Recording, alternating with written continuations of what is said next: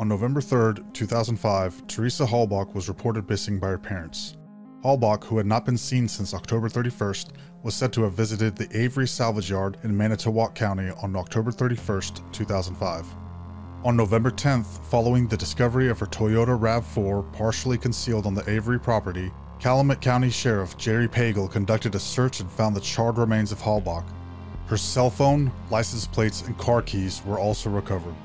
Stephen Avery, Brendan Dassey's uncle, was arrested on November 15th after investigators found Avery's blood in Halbach's vehicle.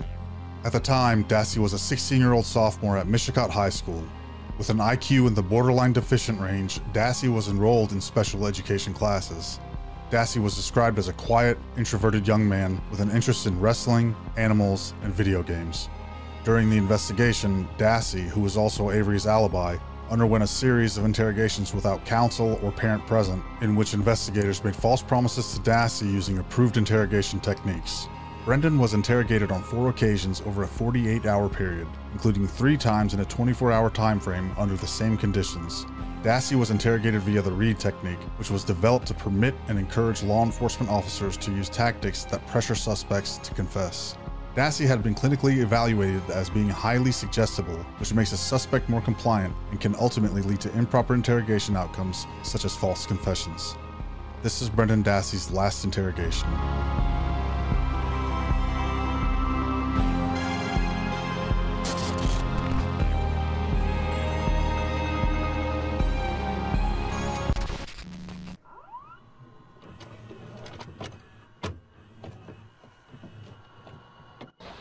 See ya. Why don't you just have a seat, Brendan? Tom and I just gotta stop out for a minute, and then we'll be right in, okay? Okay. All right. How you doing, buddy? Good. Brendan, here you go. I'm just gonna shut this audio off, okay? Because there's audio in the room here, just so you know, okay?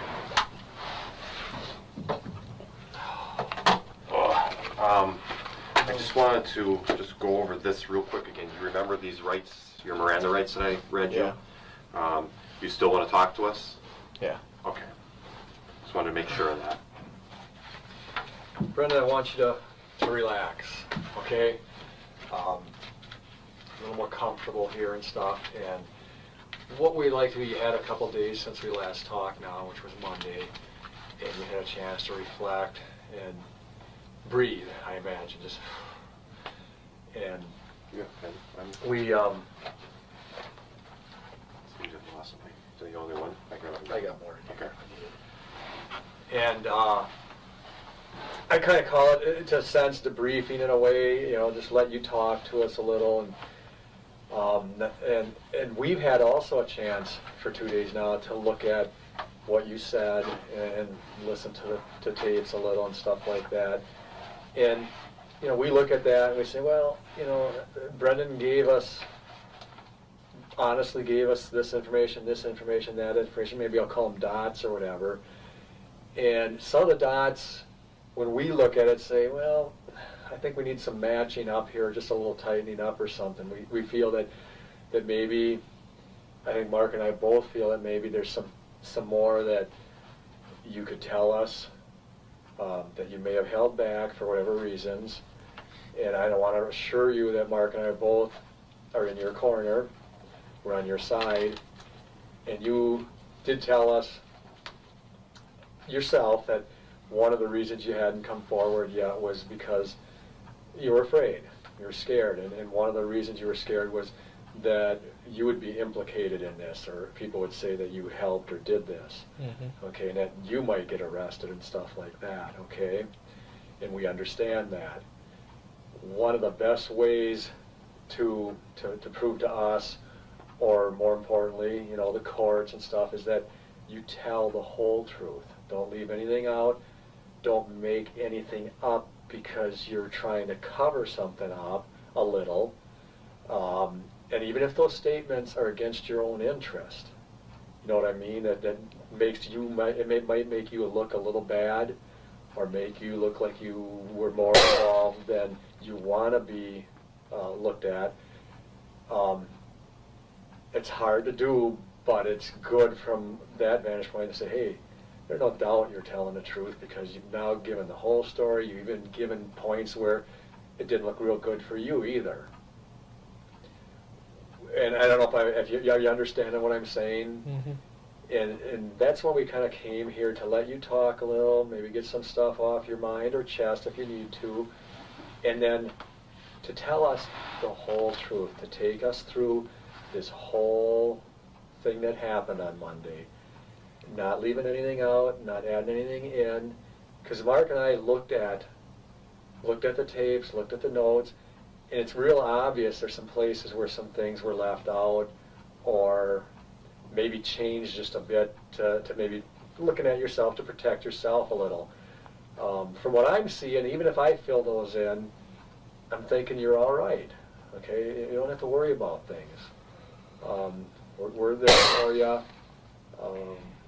and we know what Stephen did, and we know kind of what happened to you and what he did. We just need to hear the whole story from you.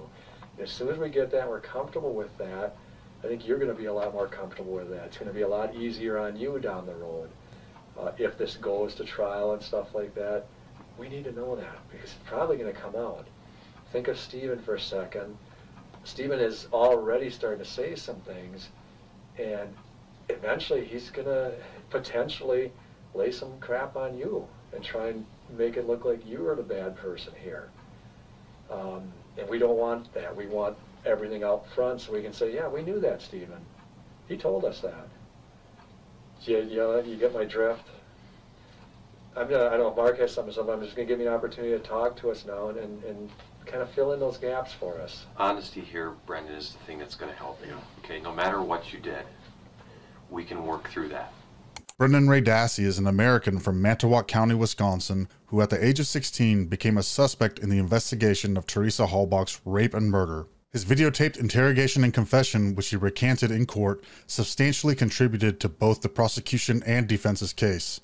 Parts of Brendan's interrogations were shown in the 2015 Netflix true crime documentary series, Making a Murderer, which examined the 2005 to 2007 investigation, prosecution, and trials of Dassey and his uncle, Stephen Avery. Okay, we can't make any promises, but we'll stand behind you no matter what you did, okay? Because you're being the good guy here. You're the one that's saying, you know what, maybe I made some mistakes, but here's what I did.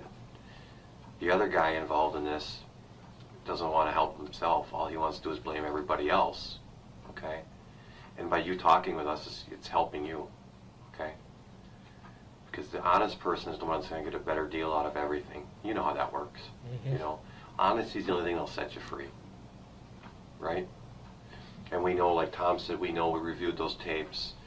We know there's some things you left out, and we know there's some things that maybe weren't quite correct that you told us. Okay, we've been investigating this a long time.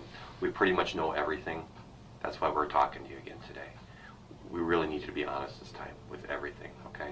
If in fact you did some things which we believe some things may have happened that you didn't want to tell us about, it's okay.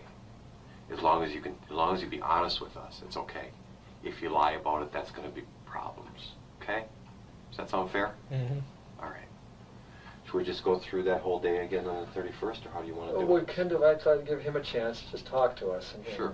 If he wants to go through the whole day, if he wants to fill in the pieces, that's up to Brendan right now. What would you rather do? You just want to talk to us and tell us, starting with that day and how you actually came to know what happened and stuff. Because now we know you were in the garage and stuff, apparently cleaning up and stuff, so tell us about that.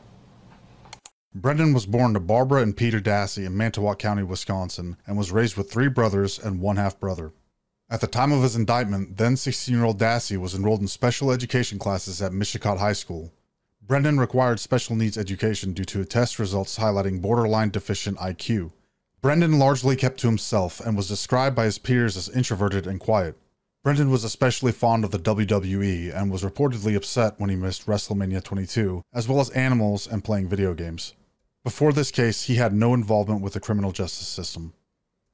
Well, he was working on his car and he did something wrong, and then he poked a hole in something, and then would start leaking. And then later on,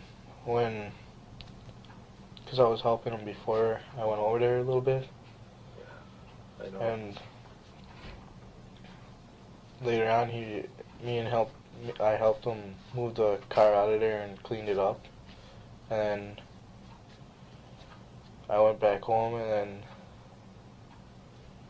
then later on I got a call from him, and he wanted me to come over. Let's go back a little bit, okay? When did you first go over by Steve? At like 9 o'clock. You said you were over in the garage helping him. Yeah, When was that? like 6:30. Okay. So let's go back, okay? Let's go back to around that time. You get home off the bus at about 3:45, Yeah, and what do you do? Now you got to be honest here. I walked on the road and I go into my house. Okay. And What Well, did my- you see at that time?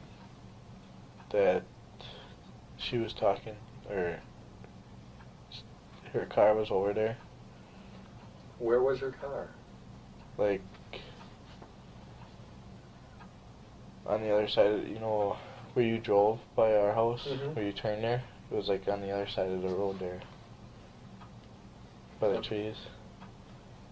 And you just said something. You said she was talking, and then you Yeah. stopped. Now, remember, this is very important because we already know what happened that day, okay? Let's just be honest here, okay, Brendan? Mhm. Let's get this out. Use your memory, not what Steven told you, not what anyone else told you. Be honest, because we're gonna be able to tell when you're not being honest. I'm telling you that right now. So you're walking down the road. Let's pick it up again, okay? I seen him talking to her on his porch and that, and I seen her Jeep there, and I walked in the house. So she's standing, meaning she is Teresa? Mhm. Did you recognize her? Not at first. You just knew it later on when this all came out? Yeah. So she's standing on his porch. Mhm. Did Blaine see that? I don't think. And you're sure you saw that? You sure it wasn't another time or anything like that? It was Halloween this Yeah. last year. On the front porch area. Yeah. Do you remember what she was wearing? I know it's a long time ago. Don't guess. If you remember, you can say it. I don't remember. Do you remember how he was dressed? I think white white shirt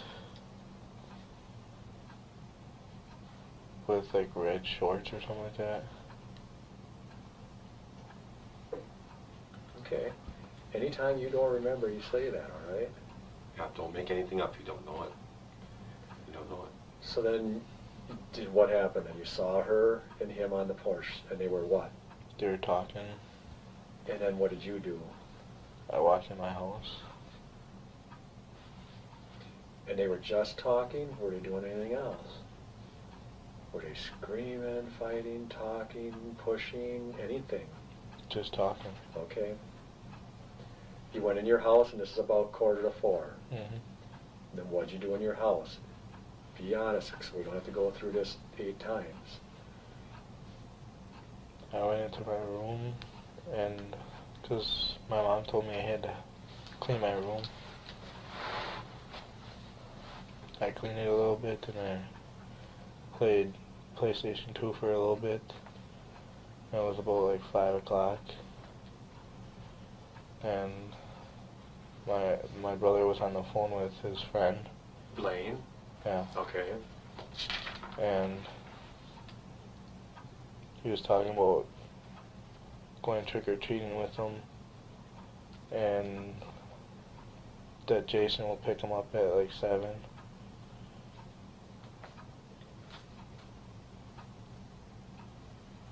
And then? And then I ate, and I went into the living room, and I was eating in the living room and watching TV. Then what'd you see? honest. For what? Then what happened? Well, then he called and said that he wanted help on his car. Okay. Did he call you or did he come over? He called me. What, on your cell phone or on your On the house phone. He calls your house phone. Yeah. And this is about what time now? About 6:30. Okay. And what does he say to you? He says, "Do you want to help me with to fix the car?" Because he said that if I would help him on his cars, he would like help me find a car. Okay. And so I did, and then that's when he like cut something, and then it was leaking on the floor. Let's stop right there. So he calls you and asks you for help to fix a car, and you go over to his house, and where do you go? Into the garage. And what's in the garage? His Monty. His Monty. Where's that Suzuki?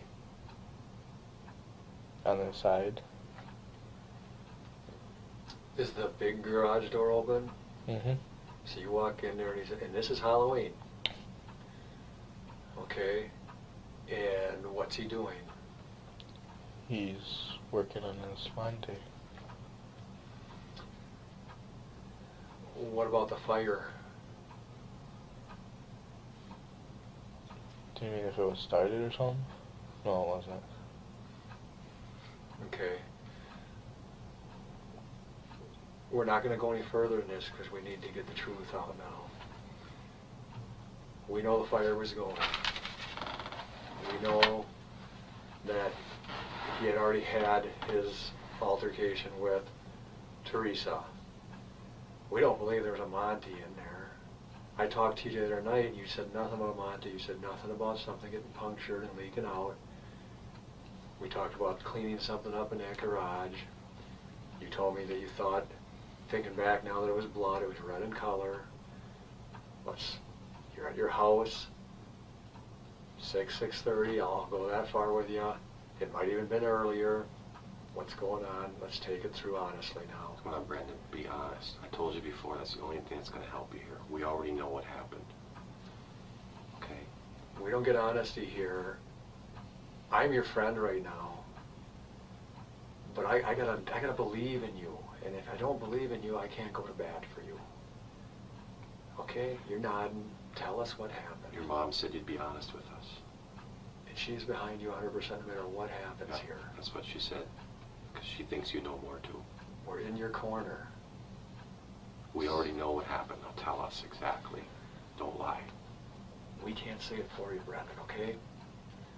Well, that morning he said that if he wanted me to come over like at 6:30, and he had the fire started because he wanted to burn some tires, and so he had it started, and the Jeep was still in there. Whose Jeep? The Suzuki. It was still in where? In the garage. So the Monty's not in there. Okay. Whose car was in the garage? Tell me the truth. We already know. Just tell us.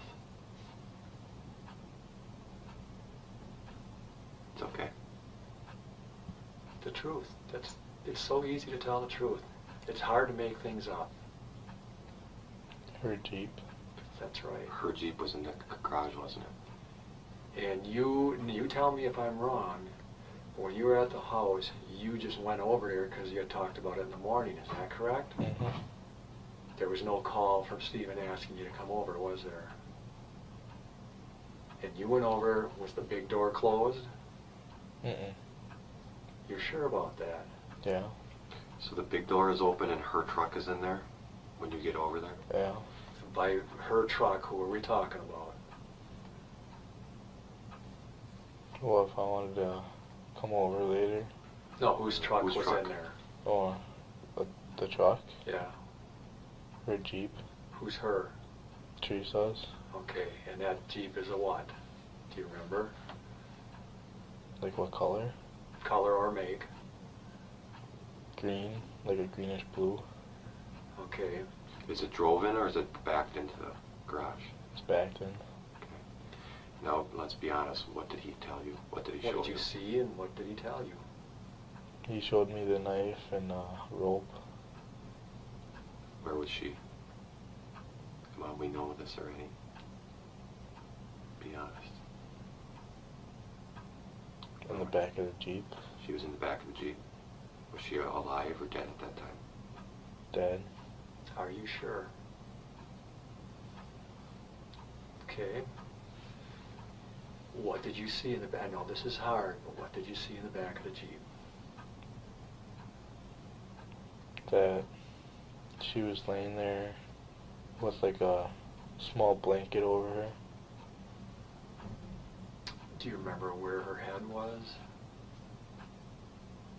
Not really. Did she have clothes on? Yeah. She was clothed. Yeah. Was she tied up already? Or did you help him do that? On November 10th, 2005, Teresa Halbach's vehicle was located. Her Toyota RAV4 was found partially and poorly concealed on Stephen Avery's property. Jerry Pagel, Calumet County Sheriff, conducted a search soon after finding the SUV, which resulted in finding Halbach's phone, license plates, keys, and Halbach's charred remains. 5 days later, on November 15th, blood samples that were found in Halbach's Toyota had been sourced to Stephen Avery. Avery was charged with the kidnapping and murder of Halbach, mutilation of a corpse, and illegal possession of a firearm. She was tied up already. Where? Tell me how she was tied up. Like the rope was right here around her body. Are you sure? Did Steve have any blood on him at that time? On his finger. What about on his body, on his clothes? Not that I know of. Where did you see blood? Like right here. Where else in the garage?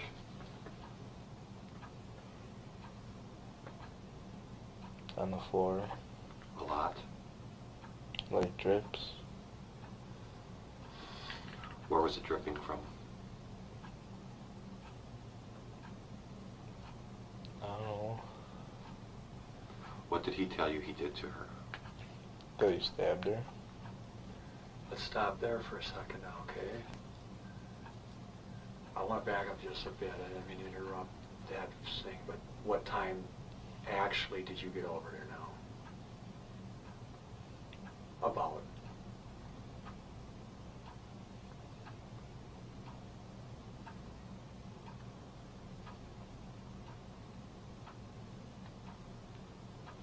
Like 6:45. So it's still about that same time, 6:45? Are you sure? Mm-hmm. Okay. Did you really see those two talking on the porch? Yeah. You did. You're 100% on that. Yeah. Okay. How did she get in the back of the Jeep? Tell us that. I don't know. Did you help him? No. Let's be honest here, Brendan. If you helped him, it's okay. Because he was telling you to do it. You didn't do it on your own. I didn't touch her. So you get over into the garage, and the garage door's open, and her truck's in the garage, right? Yeah. And what does he say to you?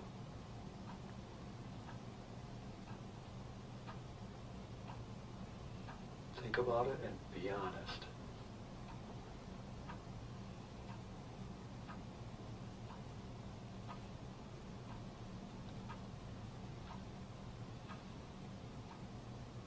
It's okay.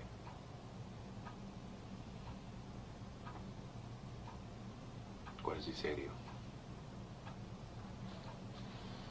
That's when he threatened me that if I would say anything, that he like trusted me or something. Why did he have you come over there?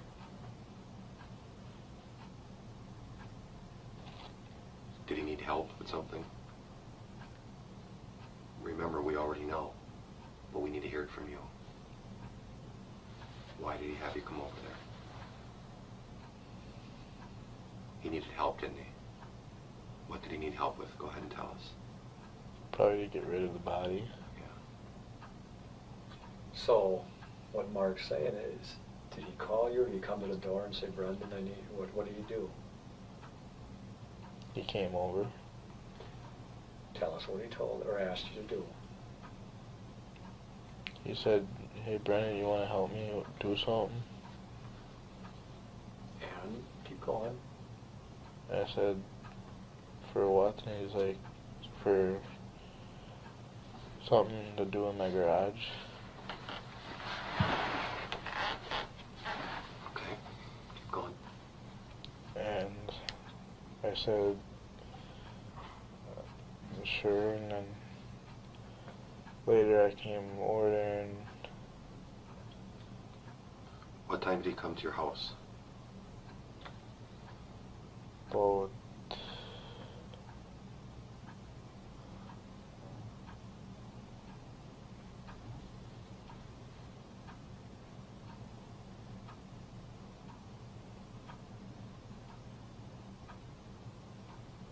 I can't remember. Okay, but he comes to your house and asks you if you want to do something, help him with something. Mm-hmm. Tell me that again. That he wanted me to come over there and help him move something. Okay. Did he tell you what? No. Did you go over right away? No, I waited 10 minutes. Okay, so then you walk over and the garage door's open. Yeah. And what do you see again? Her Jeep. Okay. And you're sure the big garage door is open? You didn't go in the little door? No. So you see her Jeep, and then what happens? Does he what? He opens the back door Okay, and what does he say? and told me to help him. Don't you ask him a question? Who is this, or what? Yeah. Okay, tell me what he said. He said that it's a girl that he was kind of peed off at. Did he say who it was? Teresa Halbach. Why was he peed off at her? I don't know. I think he probably told you. So just be honest. We already know. He's obviously not holding anything back from you. He had you come over to see this. We already He know. used you for this. So bring us into the garage again. You mentioned earlier that's when he threatened you. Tell us that. That he threatened me that if I would say anything that he would stab me like he did to her, and that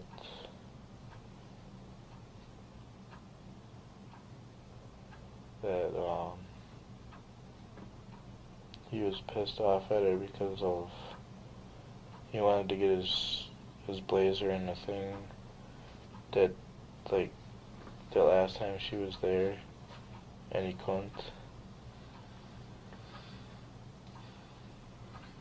Okay, so he opens the back door of her truck, and tell me what you see. Her body laying there. What could you see of her? Truth now. As hard as it is, tell us the truth. Her head, her body, her feet. So she was not covered up? No, I didn't think so. See, we already knew that. Did she have clothes on? To be honest. If she did, she did. If she didn't, she didn't. Sort of. Okay, what'd she have on? Like a white t-shirt and that. Pants. What do you mean, sort of? Either she had clothes on or she didn't. It's what, some of it on and some of it off? What? It was like ripped. It was ripped? Where was it ripped? Like right here. Was it a t-shirt or a button-up shirt, or what kind of shirt? A buttoned up one. What color?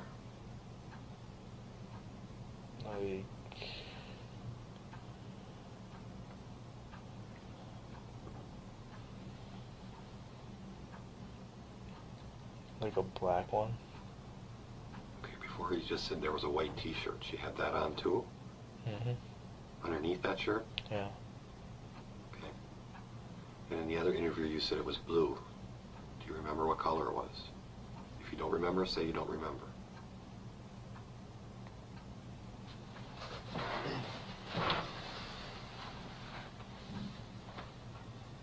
I don't remember. Okay. So he threatens you, and what does he say to you? Had to help him get rid of the body. Okay. Before you mentioned trust, that he said something about trust. Tell us about that. What did he say about that? That he really likes me much and they trust me that I won't say none. So what happens next? On 4 separate occasions spanning over 48 hours, Dassey was interrogated. At no point during these interrogations was a legal representative, a parent, or any other adult or guardian present. Initially interviewed at November 6th at the family cabin in Crivets, Dassey was interrogated via the Reid Technique. The Reid Technique was developed to not only permit, but also further encourage law enforcement officers to use tactics that put pressure onto suspects to confess to their actions. To understand why the use of the Reid Technique with Brendan was controversial, it's critical to know what the technique is, at least on a layman's level. The Reid Technique can be trimmed down to what is essentially a 9-step interrogation process. That process is as follows. Step 1. Positive confrontation. Advise the suspect that the evidence has led the police to the individual as a suspect. Offer the person an early opportunity to explain why the offense took place. Step 2. Try to shift the blame away from the suspect to some other person or set of circumstances that prompted the suspect to commit the crime.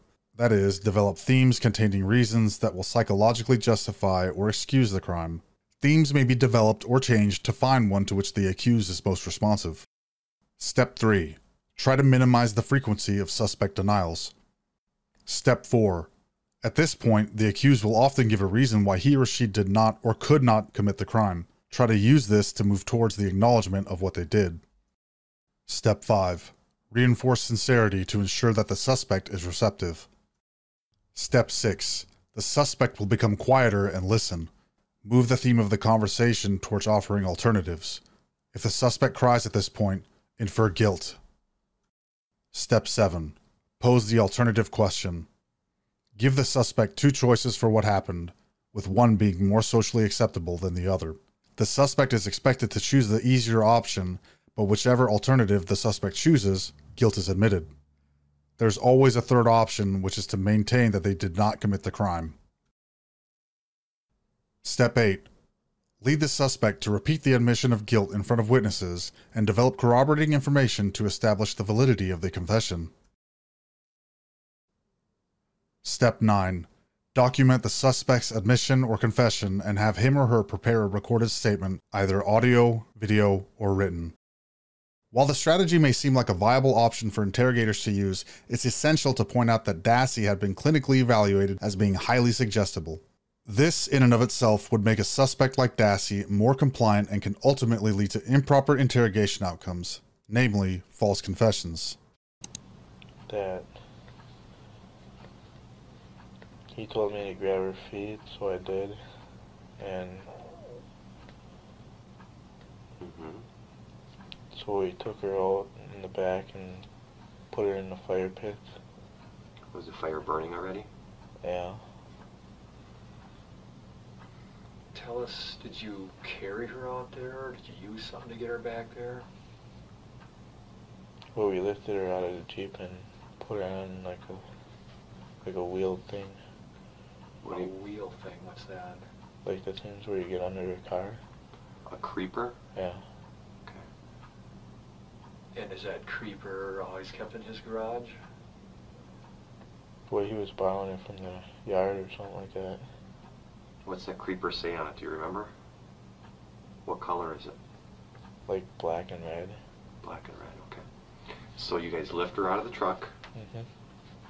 And you got which part of her again? Her feet. And what is Steve carrying?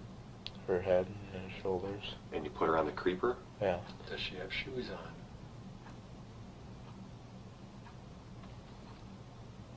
No.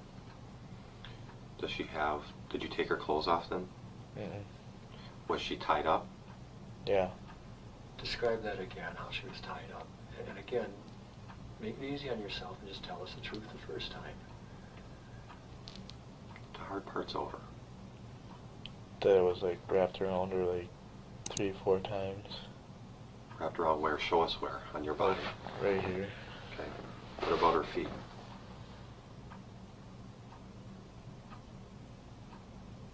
Yeah. Yeah, what? They were tied up. What were they tied up with? Rope. What kind of rope? Like, oh, like that round. Something you'd use for clothesline? That Yeah. type of thing? What color was it? Like white and blue. What about her hands?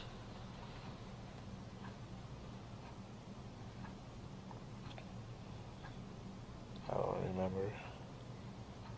Where did you see injuries on her? Her stomach. Her stomach? What did it look like? Like she was stabbed. Well, I don't necessarily, I'm going to tell you I don't know what it looks like when someone's stabbed. Okay, you got to talk to someone that doesn't realize this. Tell us what you saw. Like it was all bleeding and that. Show me where, and on you, that would be. Like right here. How much blood? Was that, show me on you the extent of the stain or the blood that you saw. Like right there. That whole area, was it pretty wet yet or dry? Like damp. Damn. Could you see flesh or just the shirt? A little bit of flesh. How many times did he say he stabbed her? Once. What else did he do to her? We already know, be honest. We've got enough of her to know some things that happened to her. So tell us the truth.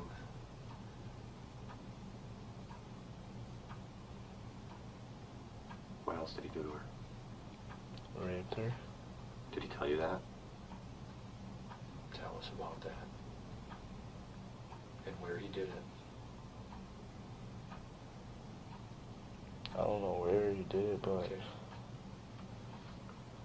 What did he say he did? In his words, what did he tell you? You can swear, you can use any language you want. Tell us exactly what he told you he did to her. During the investigation, Dassey, who was also Avery's alibi, underwent a series of interrogations without counsel or parent present. Although Dassey and his mother consented to the interrogations, in which investigators made false promises to Dassey using approved interrogation techniques. While being interrogated, Dassey confessed in detail to being a co-conspirator in the rape and murder of Halbach and the mutilation of her corpse. His confession was later described as a, quote, clearly involuntary in a constitutional sense, end quote, by a U.S. magistrate judge whose opinion was overturned by an appellate court. The U.S. Supreme Court upheld the appellate court by refusing to hear the case. Dassey was arrested and charged on March 1st, 2006 with being party to a first-degree homicide, sexual assault, and mutilation of a corpse. Special Prosecutor Ken Kratz held a major press conference about the two cases, discussing the charges against Avery and Dassey and reading verbatim elements of Dassey's confession. Kratz's press event was widely covered by TV and newspapers. Dassey later recanted his confession in a letter to the trial judge, stating that he got most of his ideas from a book. that he ripped off her clothes and she refused and she tried to get away, but he was too strong for her. And he did it. He did what? Raped her. What did he say? Did he use those words? Are you sure? Because he does not use the words he uses. Are you? If you're sure, that's okay. Yeah. And where did that happen? I don't know. Okay. And she tried to get away, but he was too strong. Yeah. And then what did he do to her?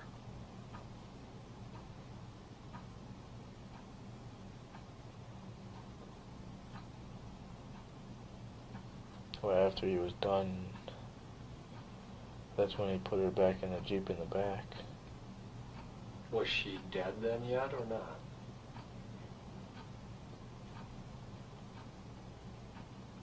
Brandon, were you there when this happened? No. Okay. Was she dead there then or not? Yeah. How do you know that? I have a feeling I know how you know that. We already know, Brandon. We already know. Come on, be honest with us. Be honest with us. We already know. It's okay. We're going to help you through this, all right? How do you know that? I was outside riding my bike. Mm-hmm. I could hear it. What could you hear? Screaming. Okay. Was the door closed at that time? Mm-hmm. Did he know you were out there? No. What was the screaming like? What was she saying? Like, help me. Did you know what was going on? No. What did you do? Well, I was going up to the driveway and get the mail. What time was that? About 4:30. Is it light out? Yeah. Okay. So you go out on your bike and you hear screaming coming from where? His house. Whose house? Stevens. The house or the garage? The house. From the house. All right. Then what do you do? I just went to go get the mail and went in the house. So you go get the mail, you go in the house, and then what?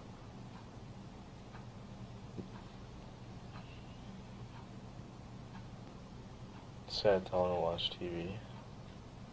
Okay, Brennan, you're doing a good job. Let's go back to when you go outside to get your bike, and you're going to go get the mail. You said you heard screaming. Tell us more about what you heard. You said, help me. Was it female screaming? Yeah. What else did you hear her say, if anything?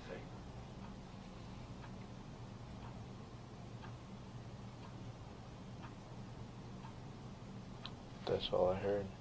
And is her vehicle still there? Yeah. Where is the vehicle that time? By the big trees. Okay. Did that scare you when you heard that screaming? Sort of. Did you go over to his house then? Mm-mm. Are you sure? Yeah. And you said you rode your bike down to get the mail. You Yeah. came back, and then what'd you do? Honestly. You went over to his house? No. What'd you do? I went to our garage and put the bike away. And Brian was in there working on his car. Yep. I asked him if he wants any help, and he said no. That if he wanted help, he would come in and get me or something. So I went in the house and I sat down. Did Brian hear the screaming too? No, he had the radio going. Okay. Did you tell Brian? No. Okay, you went in the house and sat down. And then? I waited, and then I watched TV for a little bit, and my mom came home And she comes home at about what time? about 4:35. Okay. And then what happens? She asked me if anybody got the mail. I'm like, yeah, I did. And watched TV more, and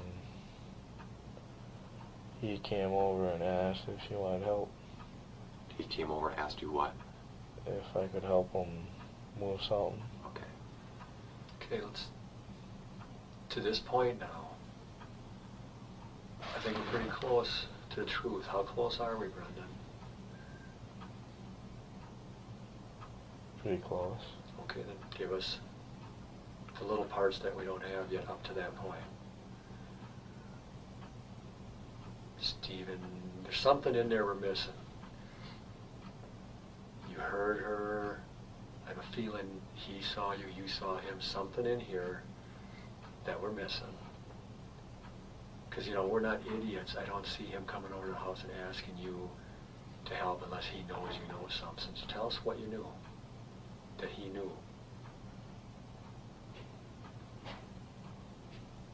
It's okay, Brad.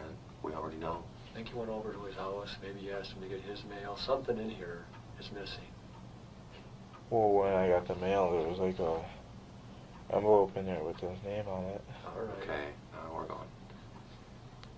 But what did you do? I knocked on the door and he answered it. Yeah, and then what? I gave it to him and then I left. Come on now. You just heard screaming over there. You're making this hard on us and yourself. Be honest. You went inside, didn't you? Yeah. You went in the trailer? Mm-hmm. You're nodding. Did he invite you in? Yeah. Okay. And where was she? In his room. Okay. Did you go back there and look? No, Brendan, be honest. I didn't. How do you know she was in his room? The door was open. Could you see her? Yeah. Was she alive? Well, she was handcuffed to the thing, She was handcuffed to what? the bed. Was she naked? Was she alive? Yeah, How do you know? because she was moving around. Was she making any noise?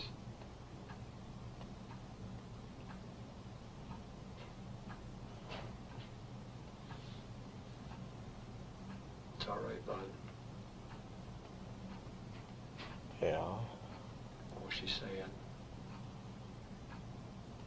screaming for help. What was handcuffed? Her hands or her legs or both? Both. And what were they handcuffed to? Like the hand, like there's round poles on each side. Okay. Of his bed. And you're getting there, okay? Let's back up again. Did you go get the mail? Yeah, When you went to get the mail with your bike, did you hear something at that time, or did it happen when you came back with the mail?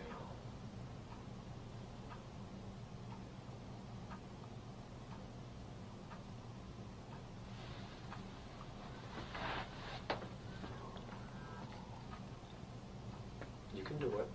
Just tell us the truth. when I came back. I gotta believe this is in your mind right now like a picture. There's a video in your mind, this whole thing, and you're trying to get it out, and the only way you can get it out is by talking about it right now. So you came back. Did you have a letter for Stephen? Yeah, Did you go to his trailer? yeah, Did you hear screaming coming from inside the trailer? yeah. What did you do then? Are you at the door? Where are you? When you first hear the screaming, where are you? Like by the other camper that we passed. Way down there? Mm-hmm. You hear screaming halfway or a quarter way down that frontage road, your driveway road? Yeah. Are you able to make out any of the words? No. Okay. Take me from there and be honest so we don't have to keep backing up here, because we know, but we need it in your words. I can't say it. Brendan, I already know. You know we know. Dassey's first appointed lawyer, Len Kaczynski, was removed by the court on August 26, 2006, due to his decision not to appear with Brendan during the May 13th interrogation. He was replaced by 2 public defenders. Okay. Come on, buddy. Let's get this out, okay? You're coming back with the mail. Take us through it. It's the video in your head. Play it for us. You come back with the mail. What happens?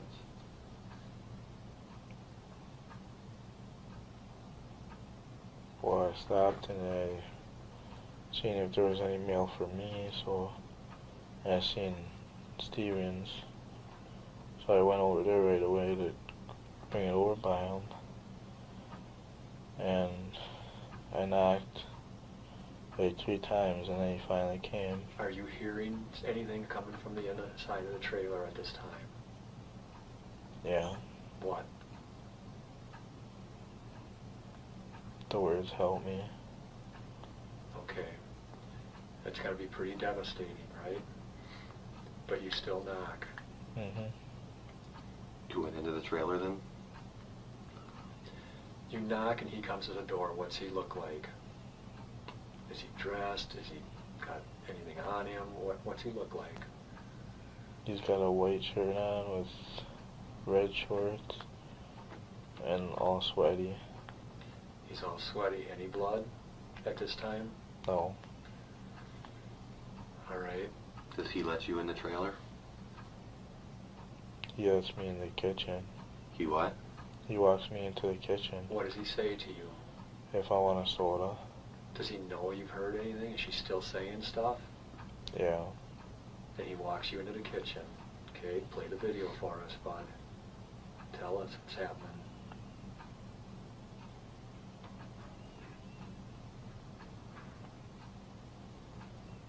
It's okay. Tell us what happened. What does he say to you?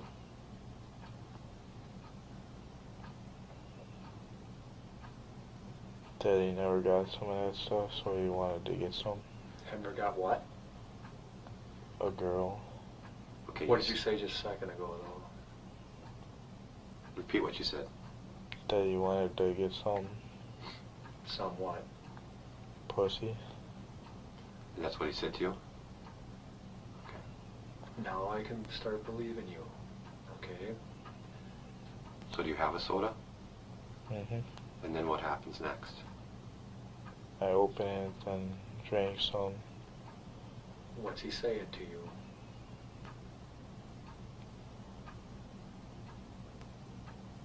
It's all right. You are doing the right thing.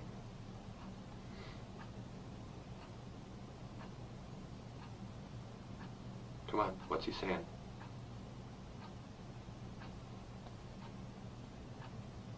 That he wants to keep on doing it.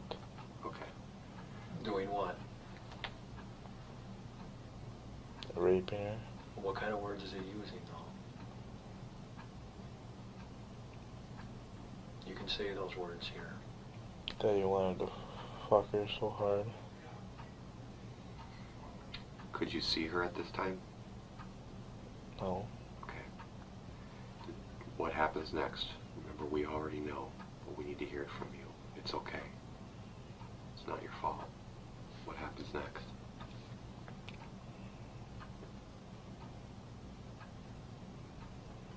Does he ask you? He does, doesn't he? We know. He asks you, doesn't he? What does he ask you? That if I wanted a girlfriend. Tell us how he said it. That if he wanted me to get some pussy. There. Okay. And then what happens next? That he said that if I wanted to, I can go get some, but not right now. Oh, come on, be honest. You went back into that room. Don't let us down, Brendan. We know you were back there. Let's get it all out today. This will be all over with. Yes, if you want some, right? That's what you told us. Mm-hmm. If you want some pussy, Where what you do you go? tell him?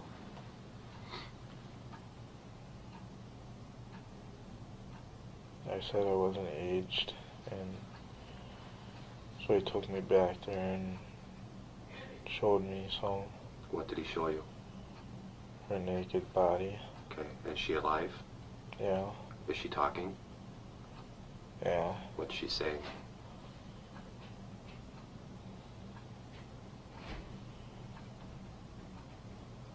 What's she saying? I know it's hard, but you gotta tell us. What did she say?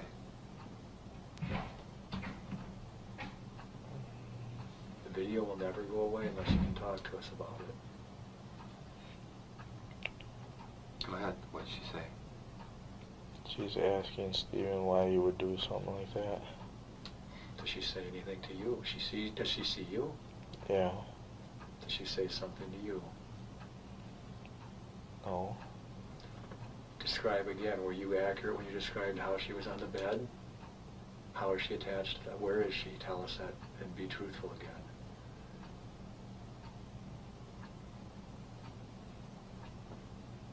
That she's chained up to the bed and she's faced up. Face up, no clothes on? Mm-mm. What do you mean she's chained up? Explain that. Like some handcuffs. Where are the handcuffs?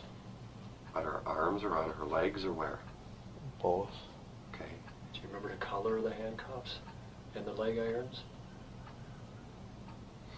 Like regular ones. Which would be what color? Silver. Okay.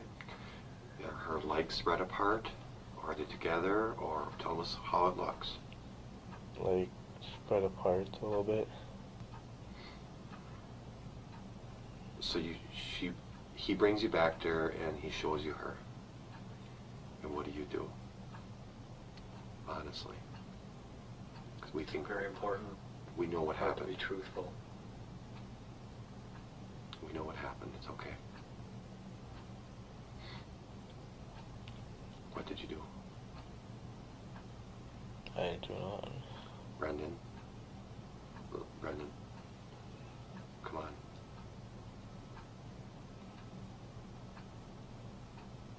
What did you do?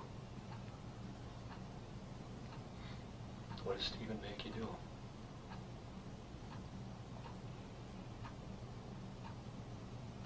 He told me to do. What does that mean to you? To screw her. Did you do that? All right, take a breath, Brent. Take it. Did he watch? It's okay. But Okay. Okay. Where is Steve at this time? oh, Why? Where's her clothes at this time? So how'd they get out? clean up that the 950. We clean that up and then fire Throw what on the fire? cleaned up. What did the clothes? Mm. Okay, let's. Do we have her bra and panties too? So you took it outside and threw it on the fire? Yeah. Pulling it. Was that not true then? In the garage now. What kind of cleaning? What do you do? Gas on it so he could get it off. Then he tried paint thinner and then he sprayed it like, and it probably got on the floor and it splashed up on my pants or something. How much? Where the Jeep's tire was. So if you had to say some dimensions, like 2 by 2, 2 feet by 2. Cleaned in the garage or just one? 2. If we took you to that garage, would you be able to show us where? Yeah. Okay. Where'd you get the bleach from? In his house, but in his bathroom. Were you there when his girlfriend called, Jody? No. Was Stephen bleeding? On his fingers, that's it. Did Stephen?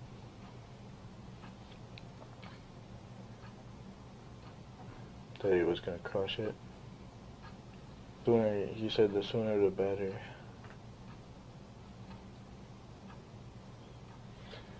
You like what? What kind? Coke. Coke? Okay. Before we get that, does Evan told you that someone else knows? Not that I know of. What about Chuck? Take a little break. Yeah, take a breath.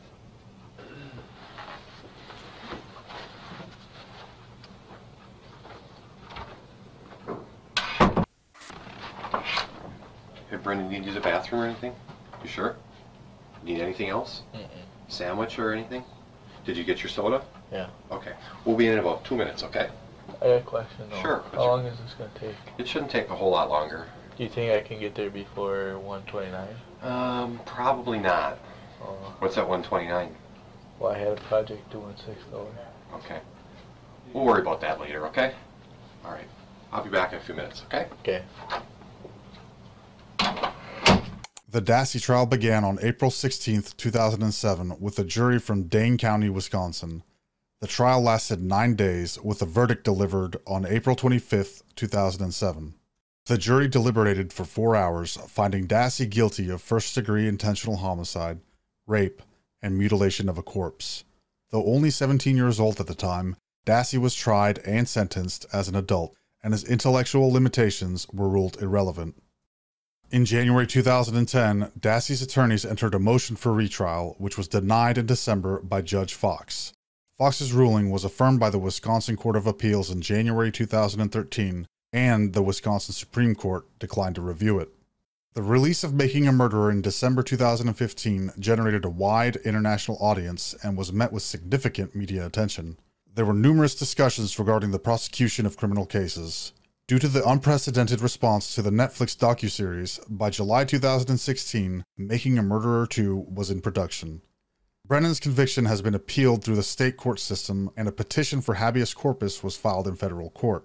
Because of the nature of Dassey's interrogations, there have been calls for the exoneration of Dassey, with petitions for his freedom, and the implementation of, quote-unquote, juvenile interrogation protection law in Wisconsin, which would prohibit police from questioning minors without a lawyer present.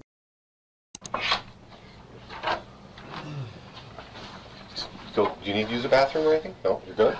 Okay.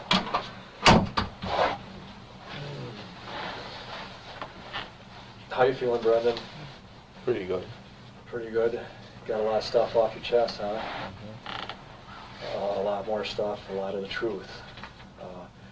What we do when we leave the room, we kind of talk about stuff to make sure that we think we're all on the same page and that we're getting the truth, the whole truth. And we think you're doing pretty good so far, but there's some areas that we have to revisit, okay? And then some other questions. And again, don't make us work so hard for this. Don't make yourself work so hard for it. Let's just get the truth out right away, because again, we have a pretty good knowledge of what happened there. All right? Mm-hmm. I want to revisit when you got home from school. Okay? You were with Blaine, is that correct? Yeah. Okay. And you said you walked down the road to your house. And you said that you saw Stephen on the porch. Mark and I are having a problem with that. Now, I'm not saying that I'm going to put words in your mouth, but we're having a problem with that. Blaine not seeing it and stuff like that, and the time period, because it's 3:45, and we're real familiar with time periods here and when she got there and stuff. Is there something you need to tell us about that? When you got home, what did you see before you went into your house? Did you even go in your house, or did you go over to Stephen's? Talk to us about what happened there, because the time periods aren't adding up, bud.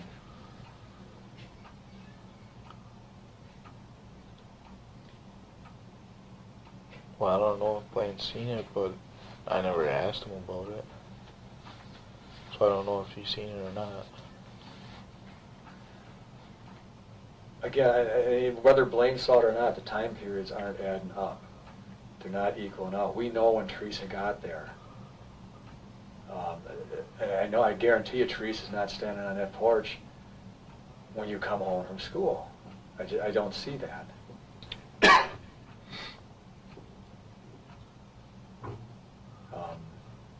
I have a problem with the car sitting out front yet at this time either. That car's sitting out front, other people would have seen that car, Something's not adding up here, and you need to tell us the truth.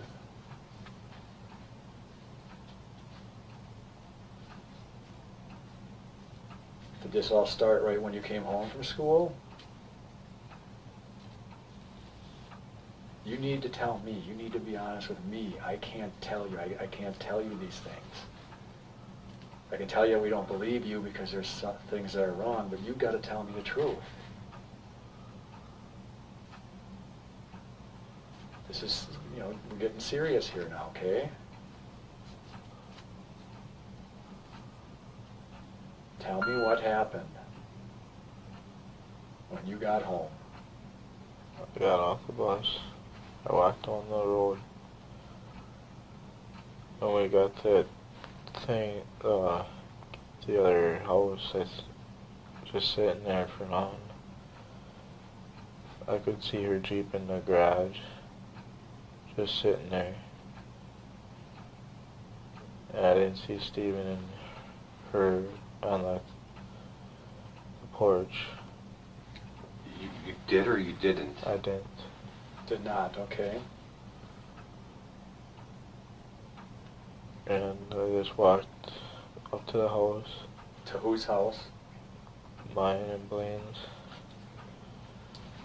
Went into the garage to get the key to open the door, because we always lock it when we leave.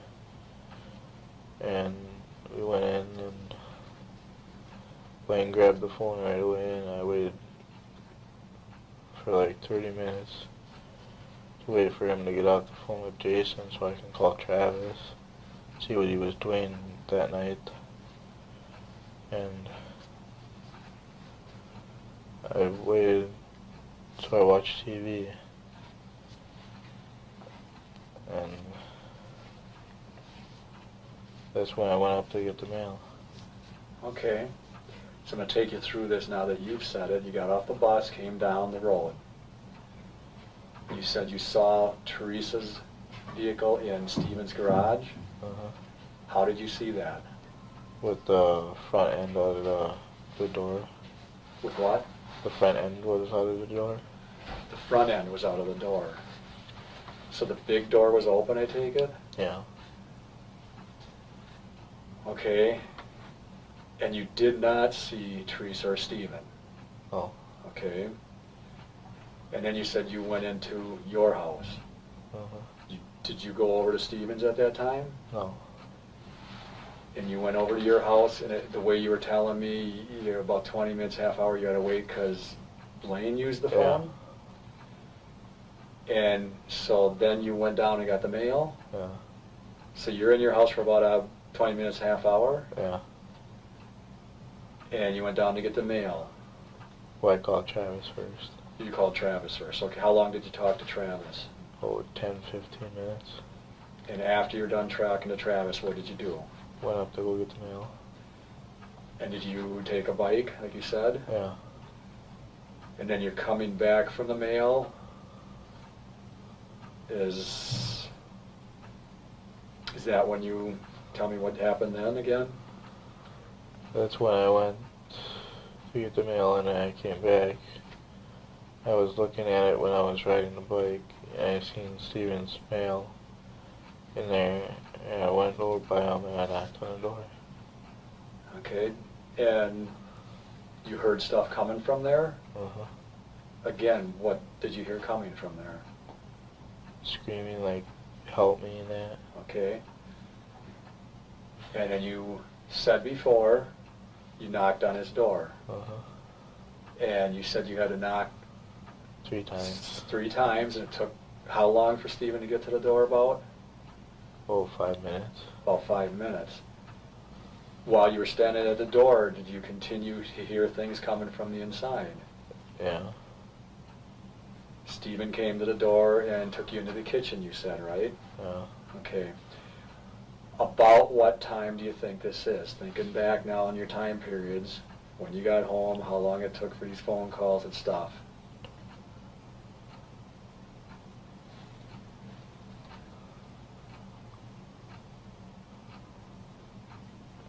Oh, 5:30.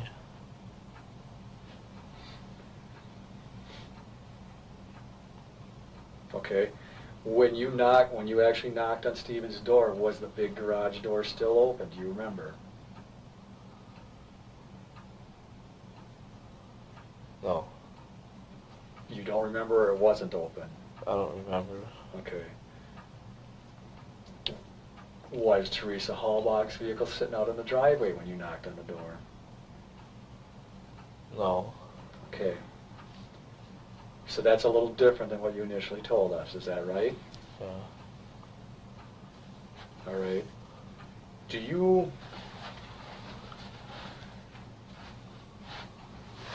remember Stephen making any phone calls or getting any phone calls during this evening? During that evening?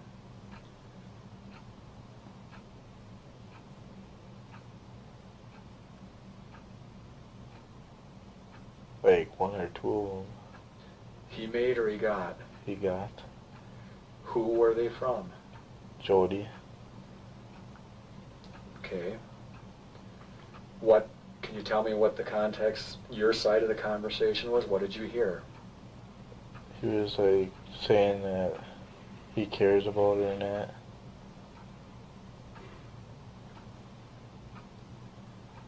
So you said maybe a couple phone calls. When did the first call happen about? Oh, 5:35. About 5:30, is that what you're saying? And what phone did he take that call on? His cell phone. Okay. And then when did the second call happen?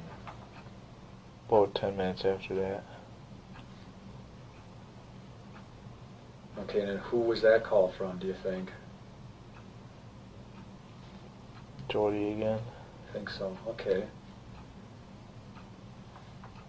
Do you recall if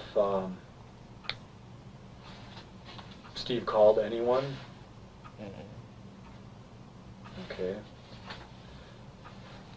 We talked Monday, we talked a little about some things, a burn barrel out front. Do you remember anything about that burn barrel that's you might want to be a little more truthful about now?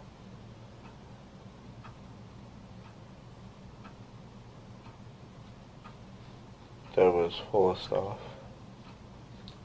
Was it burning? Yeah. Did you put some things in that burn barrel that night? No. What happened to Teresa's other personal effects? I mean, a woman usually has a purse, right? Tell us what happened to that. I don't know what happened to it. What happened to her cell phone?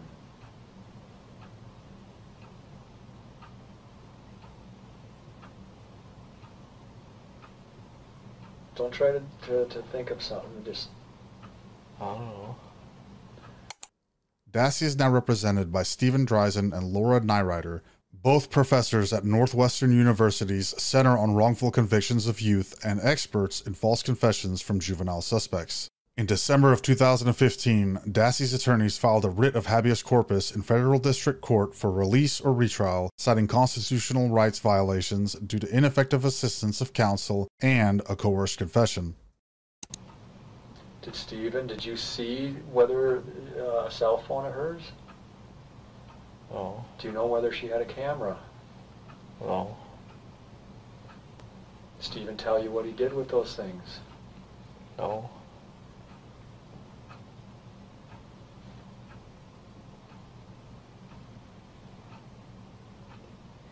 I need you to tell us the truth. Yeah. What did he do with her possessions? I don't know. Brendan, it's okay to tell us, okay? It's really important that you continue being honest with us, okay? Don't start lying now. If you know what happened to a cell phone or a camera or her purse, you need to tell us, okay? The hard part's over.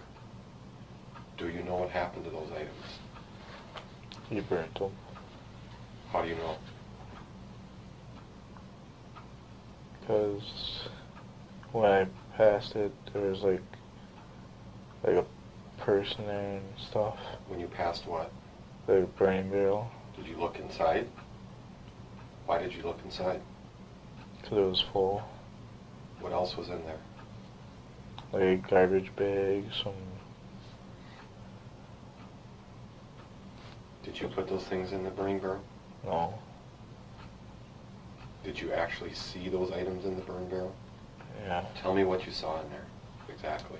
Like they're buried underneath a garbage bag that was... How do you know, how could you see them if they were underneath a garbage bag? Because the garbage bag was like on top, like that far off the top. Okay, so we have the barrel, okay? Why don't you look at me for a second, okay? You got the barrel, okay, and here's the top of the barrel. And the garbage bag is on top? Yeah.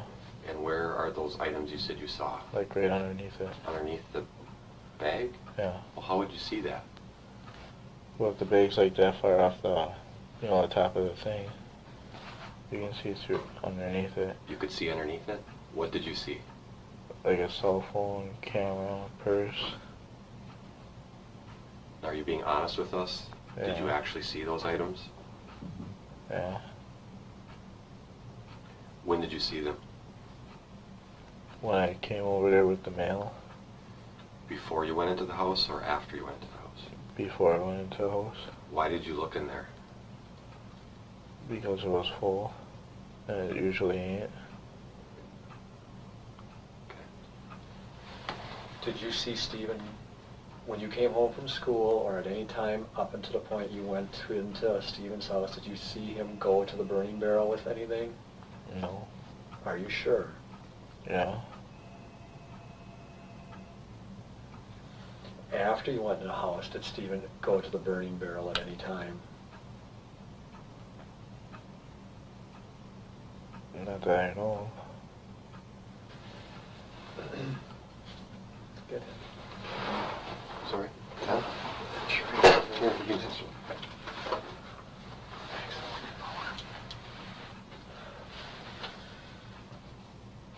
All right. Now we got some other points that we're going to talk about here. You go there, you get into Stephen's house. Now I don't want you to hold back any language or how he told you anything or how he presented himself to you when this stuff happened. When he took you into the kitchen, just kind of tell me what he told you again and how he told you.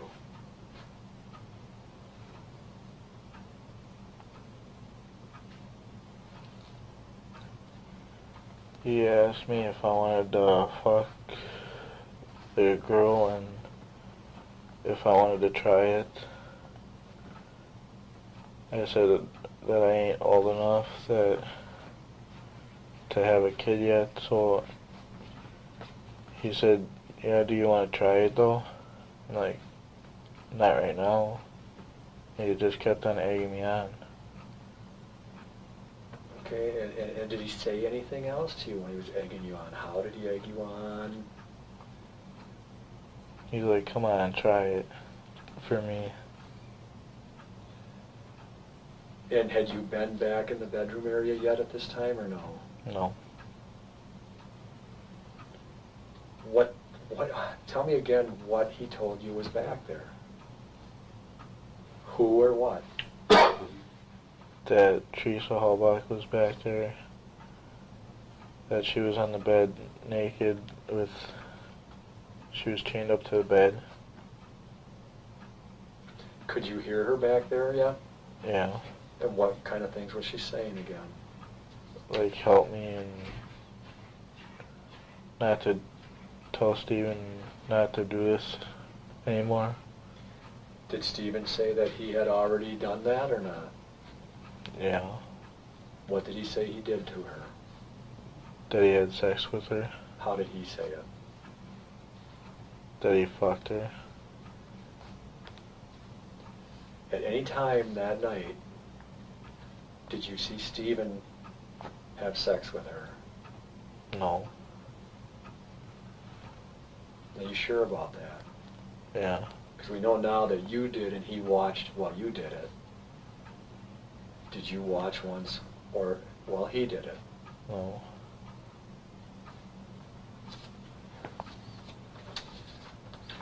Did he do anything else to her sexually? No. Stick anything in her, anything like that? No. Okay. You told us about going in there and having sex with her, that she was handcuffed and chained. Okay. Ultimately, and then you said you left the bedroom for a period of time and he talked to you out in the living room, right? Yeah. Again, just to remind us, what kind of things was he saying to you out in the living room? That he was saying that I did a good job and that he was proud of me. Okay. How long were you in the living room about? About 5 minutes, 5, 10. And then after you're in the living room, where did you go? Back in there. Okay. And tell me and think about the video in your head, okay? You went back in the bedroom and go through what happened again.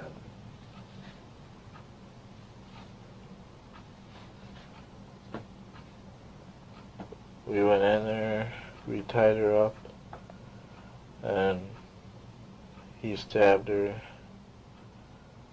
and he told me to cut her throat and cut her hair off, and then when we were done like that, we took off the handcuffs. And we took her outside to the Jeep, stuck her in the back. He said he would rather burn her than stick her back in there. And we put her on the floor, and then he shot her 10 times. And he threw her in the fire. Okay, well, there's some points that we're going to go over there in that, okay? In the, in the bedroom. And he had you cut the hair off, you said, right? Mm-hmm. Where did you put the hair? On the dresser. Again, tell us why he wanted you to do that. I don't know. What happened to the hair after that? I never touched it. Do you know where it went? No. Has he ever told you what he did with that hair? No. Brandon, you sure? Yeah. Do you have any of that hair at home? No. Are you sure? Yeah. Because you know we'll find it if you do. That would not be good for you. If we find you're lying or find things that you don't tell us about, I can't believe you then. If you tell me that you're sorry this happened, then I won't believe you. I don't got none of the hair. Pardon? I don't got none of the hair. You don't got none of the hair. Did you get any blood on you? No. Okay, so you tie her up, and you told us before you think she's dead at this time, and you guys, you and Steven, carry her out that back door and into the garage. When you're in the garage, where do you place her immediately? In the Jeep. Right into the Jeep, or did you set her on the floor, or? Right in the Jeep. Right into the Jeep. How does Steven get the rifle? When he set her down, when we set her on the ground, he went in the house and grabbed it. Was it a rifle or was it a handgun? It was a rifle. And where did he find that rifle, do you know? In his bedroom. Where was it in the bedroom? Hanging on the wall. What wall? Like, where the door is, there's like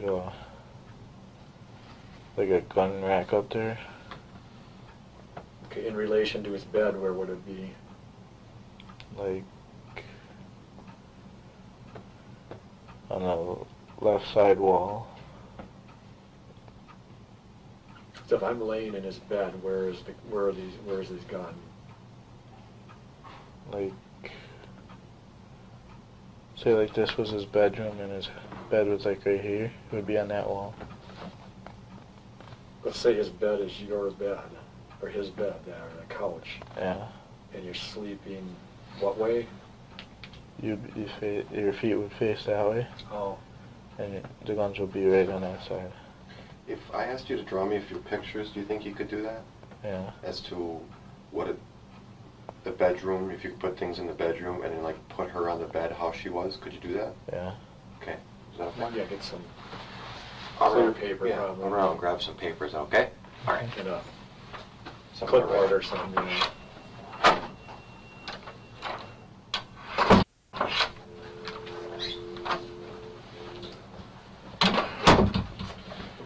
Should draw some pictures, is that okay, or are you going to some things you We'll want to do talk first? for a bit, Okay. and we'll get to the pictures. All right. That's all right. That's fine. Brendan, when you guys got her into the garage, you said that you placed her right into the back of her vehicle, right? Yeah.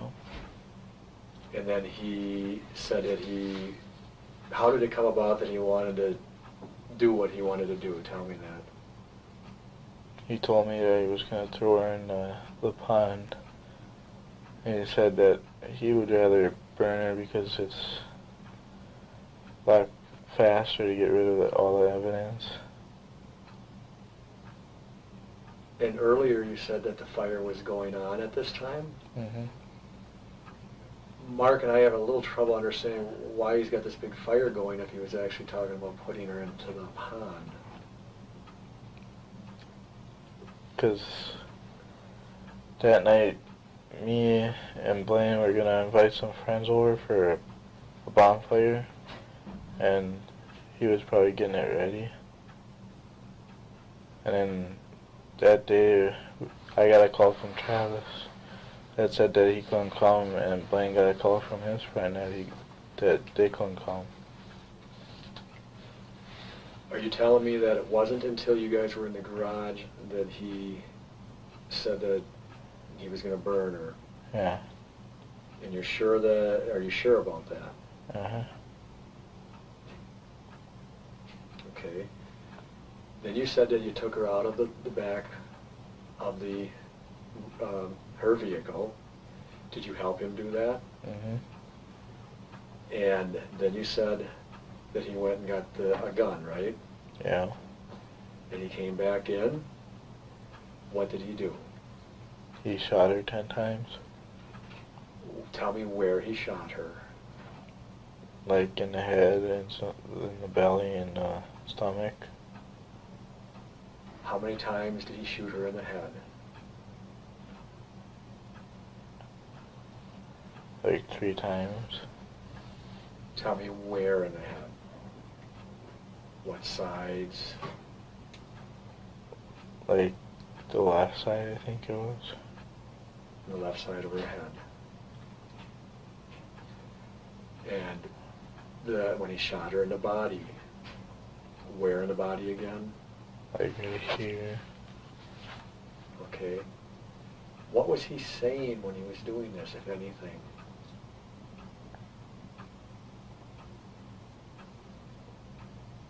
What was his demeanor? Was he calm? What was he doing? He was calm.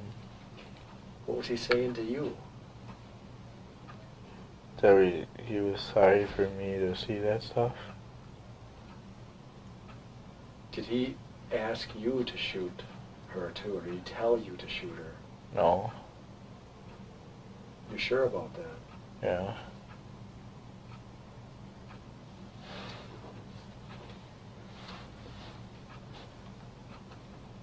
When you got home from school, do you remember if a fire was going then? I didn't look. When you knocked on the door to go in, was the fire going then? Yeah. Okay.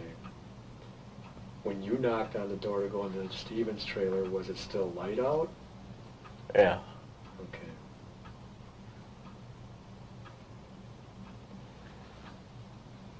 You mentioned then you took her bag out, you shot her. Did anything else happen in this garage that is noteworthy? Remember, we've seen the garage, we've got the evidence from the garage. Did you guys do anything else to her out in the garage? No. Anything with ropes or bindings or anything like that? No.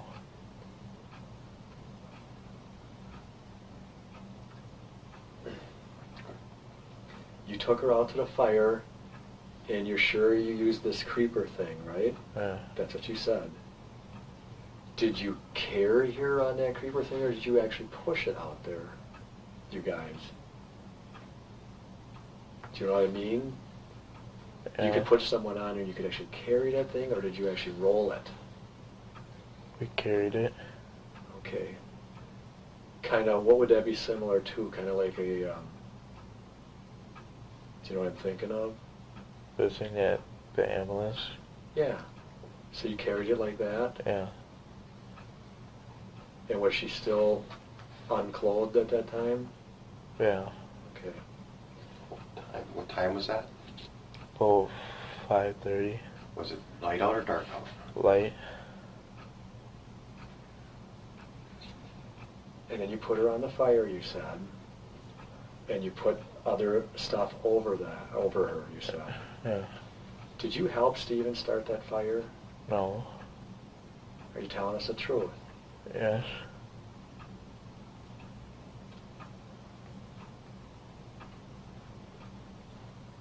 Is it at this time that, what do you do after you put her on the fire? We put the tires on there and the branches. Where'd that stuff come from? He had it there already. He did. Okay, Now the fire's going, she's on there, tell me what you're doing now, or what you guys do. It's only 5:30 right now, what are you guys doing? After we put the tires and the branches on, we went to the house and went in there for a little bit. And we went out, and he was going to take the Jeep down in the pit. So he did. And that's when we covered it with branches in the hood. Did you guys go out by the fire some more that night? No. Where did this car seat come from?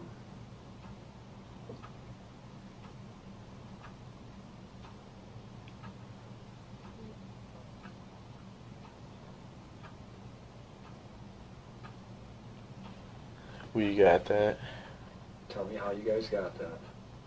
I went over to my house and got the golf cart and he went to go pick them up, and we went over to get the car seat. We put it by the fire and waiting for it to burn down, and we threw it on there, and we went to go to the Jeep. Okay, so you went and got this car seat. Did you get anything else when you had the golf cart? Well, old cabinet. Where'd you get that from? From in the back of our garage. Whose garage? Ours. Because we were using it to put in the garage. Anything else that you went and gathered up with the golf cart? Just the tires and the wood. And the seat and the... Okay, so you got more tires? Yeah.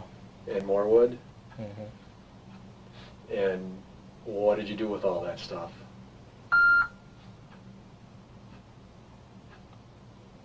We put it in the fire. Okay. In August 2016, United States Magistrate Judge William E. Duffin ruled that Dassey's confession had been coerced and was therefore involuntary and unconstitutional, and ordered him released. In November, the Wisconsin Justice Department appealed Duffin's decision to the United States Court of Appeals for the 7th Circuit, which blocked Dassey's release pending a hearing. Last night you mentioned, or Monday you mentioned, Stephen getting some other things out of the garage. What were those things again? The clothes. I mean, some things that you might use to... Oh, the shovel and the rake. Right. Did he get anything else like that out of the garage? No, just them two. And what did he use those for? To like pile so he can get it smooth so he can fit the rest of the stuff in there. Did you help him with that? Did you use the rake and the shovel at all? No. Are you sure about that? Yeah. Tell me again what he was doing with the rake.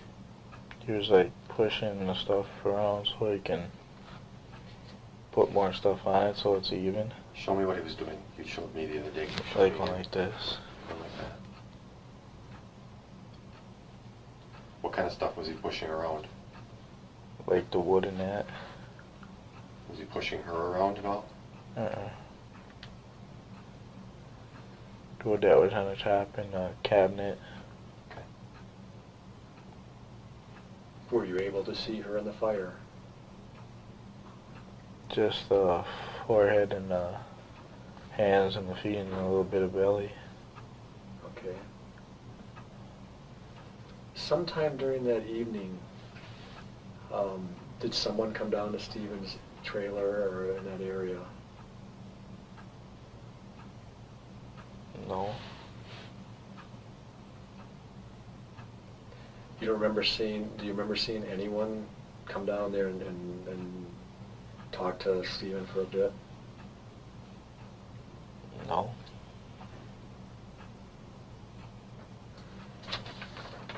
Do you know if anyone else saw anything? No.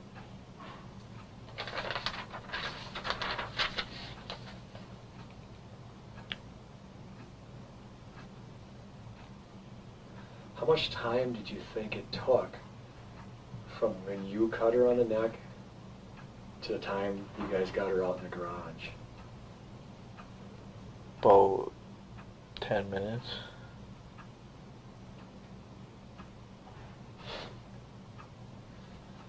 After a fire was in and she was put in the fire, what time did you go home to your place that night? About 9:30. Did you come back out at all that night? Uh-uh. Was Steven out there when you went home? Yeah. 'Cause he said he was going to watch the fire until it burnt down a little bit more. What did you guys do with Teresa's body after that? After it was burned? I don't know, I didn't do nothing with it. Did Steven do anything with it? Yeah, but I don't know what. What do you mean by yes, but you don't know what? Like he tried to bury it or something. How did he do that? With the shovel. Did he take some of her body out of that fire pit? Yeah. He did. Tell me how he did that. Like when the bones were left behind, he would like try to take the shovel and try to break the bones apart, and he would bury them, like right by the fire almost. What do you mean he'd bury him right by the fire? Like he dug a hole and he put the bones in there and he buried it. Where in relation to the fire? Like 2 or 3 feet away, Which way from the fire? like towards the garage. Okay. Did you see him do that? I just heard that. Heard it from? Who? Him. Oh. So he told you that he used the shovel to break up bones Yeah. and then buried some of the bones? Did he take some of her bones anywhere else? On the other side of the, like that, there was like, in the back of the yard, there was like this steep hill there, like in the pit. There was some there that he threw there. Okay, in a little bit, we're gonna have you draw some sketches and stuff, and we're gonna want to see these places. How do you know that there were some bones there? He told me that he threw some there. Did he tell you how he did that? He had them in a bucket.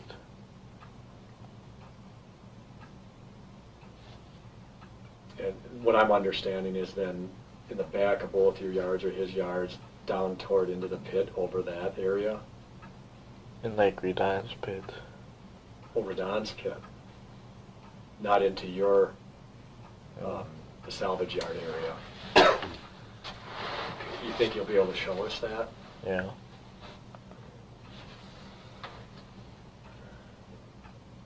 Anything else that he did with the bones that he told you or that you helped him do? Did you help him do any of this? No.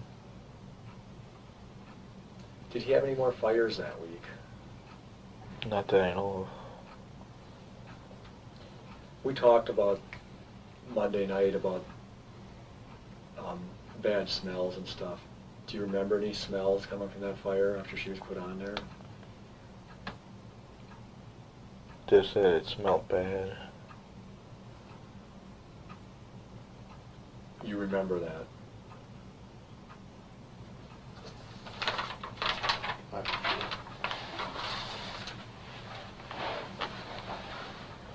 Did Steve call Chuck that night? Do you recall? I don't know. Did Steve make any other phone calls? I know I asked you this once before, but... No. Or tell you about making any other phone calls. Just that someone called him. Okay. What was Steve wearing when you first got to his house? A white shirt and red shorts. You told us before that Jody called a couple times, right? Mm-hmm. What were you doing when Jody called? Sitting on the couch watching TV. What was Steve doing? Sitting on the computer chair. Was that before or after you had sex with Teresa? After. Was Teresa still alive when Jody called? No. No? So Jody calls, you had already killed Teresa. Is that correct? Yeah. Do you remember what time Jody called about? Mm-mm. Why did you guys cut her hair? I don't know. Did Steve ever say why he wanted you to do that? No. Do you know if he kept any of it? I don't know. Where was her underwear? I don't know. Brendan, it's important. You're being honest so far. You need to be honest all the way through here, okay? I don't know where they are. You don't know where the underwear are? And if you have it, if you do, it's okay. We understand that. I don't got it. Did Steve have it? I don't know. Do you think he might have kept it? Yeah. Why do you think that? Did he tell you that? No.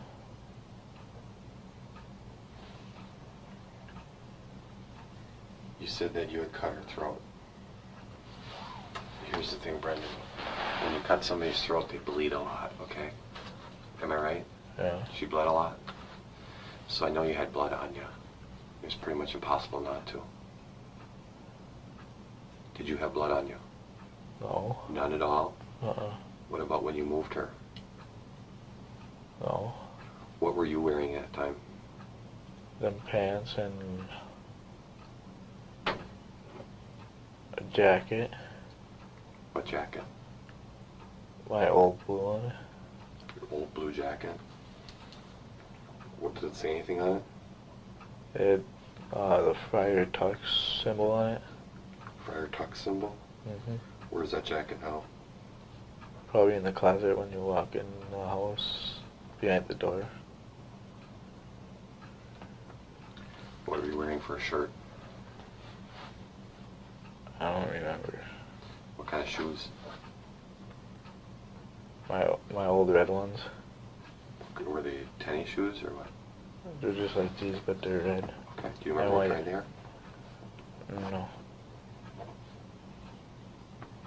You don't know a brand name? Uh, Nike or Adidas, something like that? You don't no. Okay. I think they're starters. You think they're what? Starters? Starters, okay.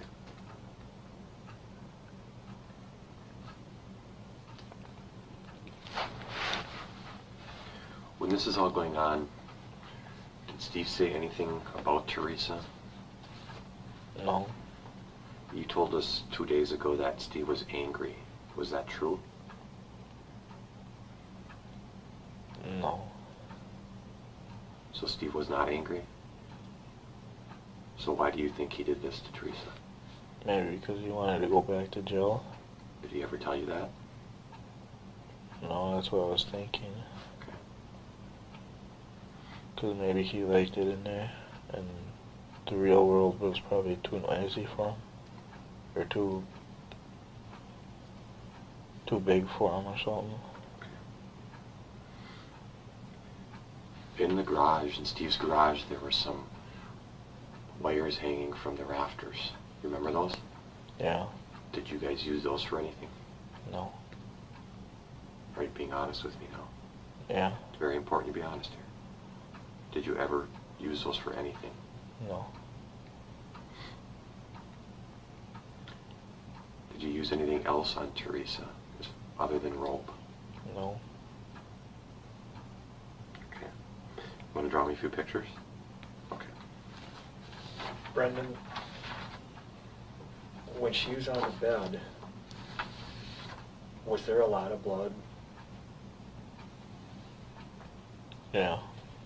Do you recall when the sheets were taken off the bed and stuff that the blood had soaked through to the mattress pad at all? Or mattress? I don't know. You don't know? Did you see or not? No. You sure that she wasn't taken out to the garage alive and some of this stuff was done to her out there. No. Hanging from a rafter or anything like that. Mm-mm. The worst is over. You're not going to shock us or anything by telling us if that happened. Because I just have a feeling that something may be there. In June 2017, a 3-judge panel of the 7th Circuit upheld the magistrate's decision to overturn Dassey's conviction.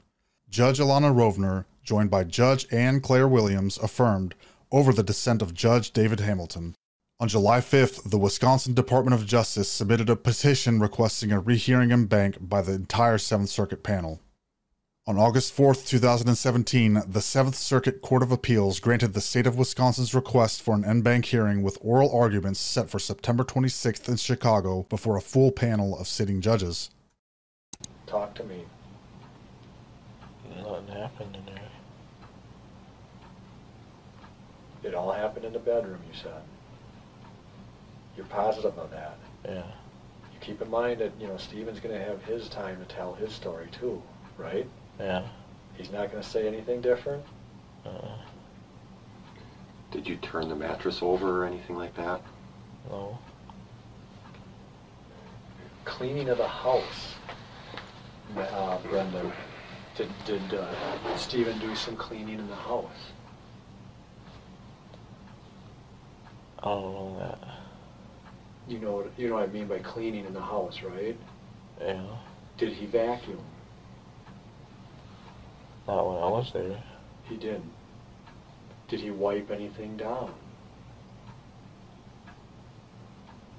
Not that I know of. Did he do any laundry? Did he wash some clothes? I don't know. What about the knife? Where's the knife? Be honest with me, where's the knife? It's okay. We need to get that, okay? Help us out. Where's the knife? Probably in the drawer. In which drawer? His knife drawer. And where's that? In the kitchen. Is it probably in there, or do you know what's in there?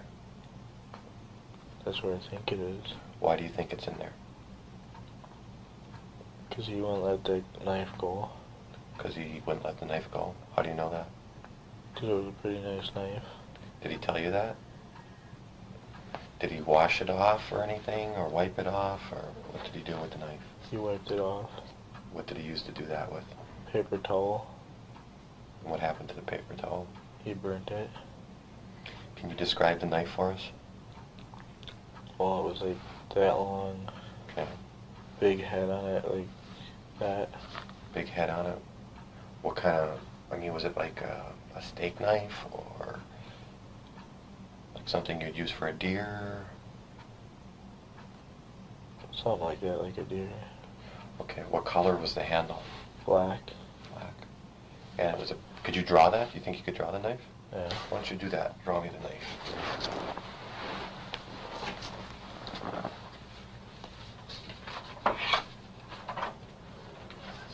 Thank you.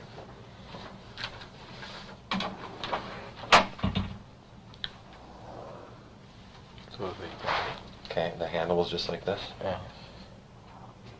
Okay. And this was black? Mm-hmm. Okay. Why don't you sign your name to that? The whole thing? Sure. Actually, write it. Okay. We'll put the date on there too. It's 3/1/03. Was 6. I'm all mixed up with dates today, aren't I? The time is 1:44 p.m. Okay. I'm going to ask you, would you be willing to draw the bedroom out for us? Mm-hmm. Okay. If you saw the knife again, would you be able to identify it? Yeah. While we draw out the bedroom, we'll put the bed on there and show me where the dresser and everything was, the best that you can, and where the door was and all that. So like the door was like right here. Okay. Should I label it? Why don't you label it? Yep. While you're doing that, Brendan, anything else unique about that knife? No. Draw her on the bed. Should I draw the pillows? Mm-hmm.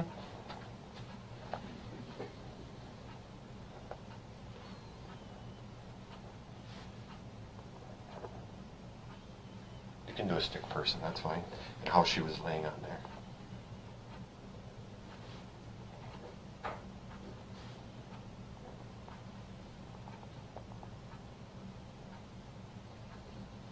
Okay. And where were the handcuffs? Like that. Okay. And there were some leg cuffs too, you said? Yeah. Okay. Where else, what other things are in the bedroom? Draw what else was in there.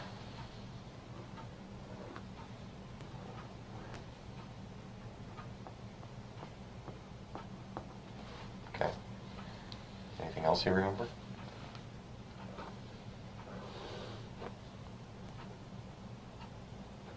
And that's a closet, and that's a dresser. Mm-hmm. Okay. Anything else? And like the gun holder thing was like right here on the wall. Okay. Why don't you label that? Gun rack, maybe, or How do you spell that? R-A-C-K. Okay. Anything else? Where was the key? Where did you put the key? Or where did Stephen put the key? In the middle of the drawer. Okay. Why don't you put key there? Anything else you remember in there? Well, I think there was like a nightstand right there. So Okay, why don't you draw that in? with a lamp on it. Okay. Why don't you label that?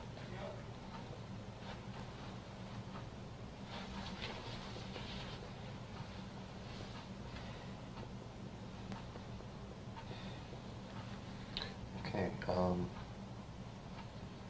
anything else? Where did you put her hair? Like right here. Okay, why don't you label that? How much hair do you think you cut off of her? Oh, 3 inches. 3 inches? What part of her hair? The back. Anything else in there? Okay, why don't you sign it? Sign your name.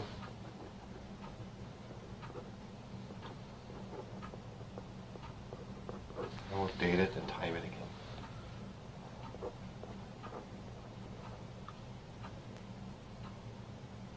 Let's see, 148. Okay. And there's one more thing I'm going to have you draw would be the garage. Okay. Why don't you draw the garage out?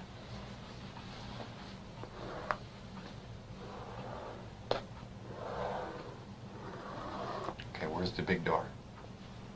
Right here. Okay. You want to label that? Is there a small entry door in there?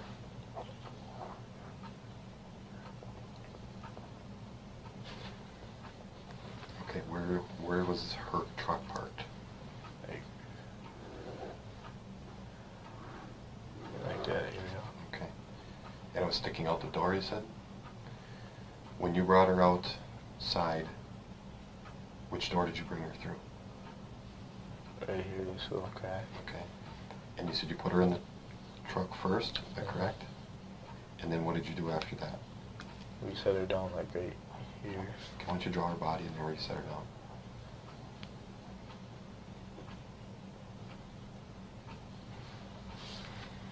Okay. And is that where, what did you do to her when you put her there? Or He what went did in the Steven do? house. So who went in the house? He did it and got the gun. Okay. And then he did what? Shot her. Okay. Do you know where the empty casings were?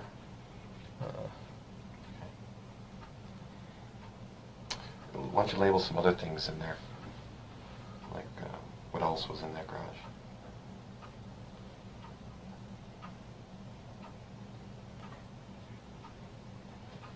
Okay. Is there a snowmobile anywhere in there? Yeah, that was over here.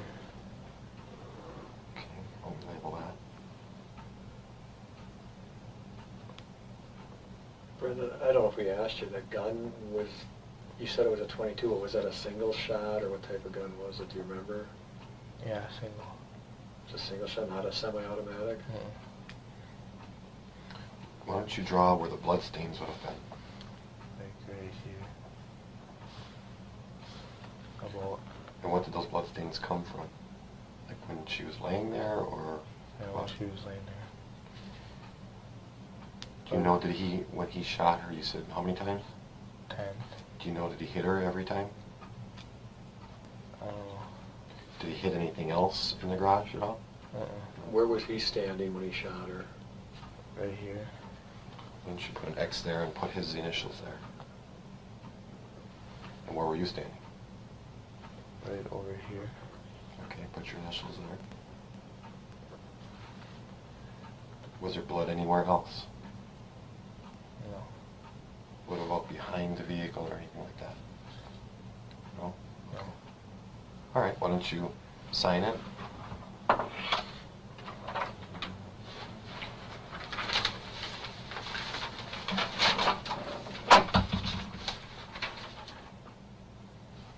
we'll put the time in. 1:51 looks like. Okay. Looks good to me. Did you want him to maybe draw the fire pit? We'll sketch Yeah, the let's fire do pit that. in the That's a back. good idea. And Can you where do that? those, Oh, we did it the other day, so let's try that.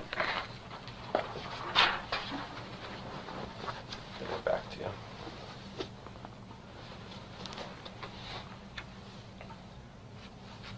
So like, should I draw like the garage right there a little bit? Just, yeah, put a little bit of the garage in. And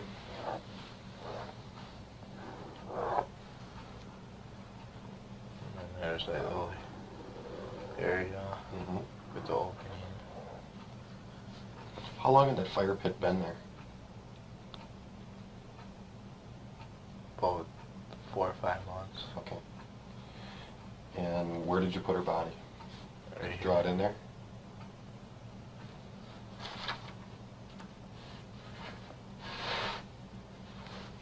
Okay. Was the dog there yet at that time? Yeah, the dog was like right over here. Draw the dog house in, where the dog house is. You can label that too. And why don't you label what that was? How do you spell garage? G-A-R-A-G-E.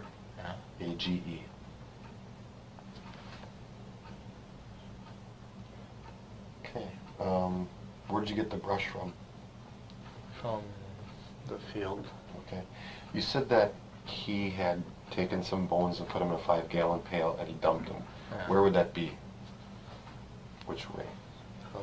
His house would like be a little bit right here. It would be like over here somewhere. Okay. Did you actually see him do that? How do you know he did that? He told me that he put them in a pocket and he threw them over there. Okay. Okay. Anything else you want to add in there? Okay. Why don't you sign that?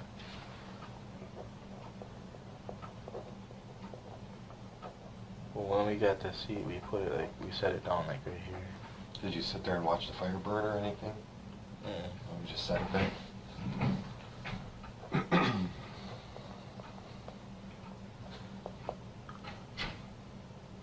53. Yeah, that's pretty good. Okay. On February 20th, 2018, Dassey's legal team filed for a petition for a writ of certiorari to the United States Supreme Court. In law, certiorari is a court process to seek judicial review of a decision of a lower court or government agency. Justices were scheduled to discuss the case in conference to determine if they would hear the case on June 14th, 2018, but the case was removed from the schedule without an explanation or a rescheduling order on the morning of the conference. On June 25th, 2018, certiorari was denied. Brendan, got a few more questions to cover here. A little bit worse is over as far as the questions. Can you describe Stephen's house for me? Like color and stuff like that? It's like a red, and the top is like silver, and the bottom is like cement. Okay. And where's his house located in relation to, say, your house? Like how far away from ours? How far away, what direction, if you know? I don't know what direction, but it's about like about 350 feet away. Okay. If you come out your front door that you can't get into now because it's not shoveled, what direction would it be? Left, right, straight, back? Left. To the left. Okay. And then his garage, how would you describe his garage? The same red, and the top was black.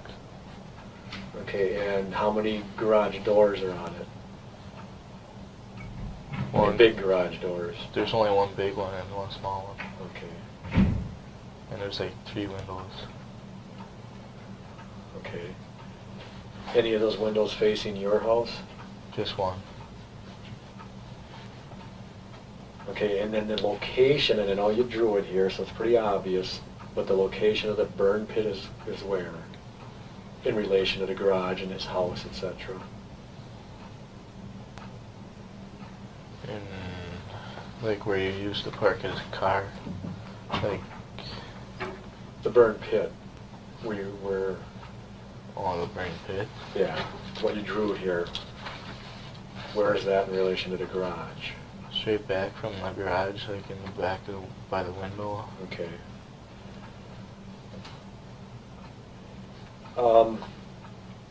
We've got the gun. Now, is there any reason that your DNA or fingerprints would be on that gun? I never touched it. Can you tell me why, if Teresa was dead when she was in the garage, why you would shoot or why you would shoot a dead body? I don't know. Probably to make sure she's dead or something. Did he say anything why he shot her? No. You're just saying, your guess is that to make sure she was dead? Yeah. You sure he didn't say anything? Uh-uh. Was he pretty calm about this? Yeah. I'm just going to revisit one thing when you're in the bedroom and you cut her throat. Previously, you said that you thought she was alive. Is that still your thought on that? Yeah. And why was that? Because she was breathing a little bit. She was like not trying to breathe as hard as she could. From screaming a lot. She was screaming a lot or wasn't? She was. When you cut her throat, was she screaming? Oh. When you cut her throat? Because when you scream a lot, your breathing goes up or something. Well, explain that a little bit. You said she was screaming a lot. When was she screaming a lot? Like While you were doing it, after you did it, before you did it? before.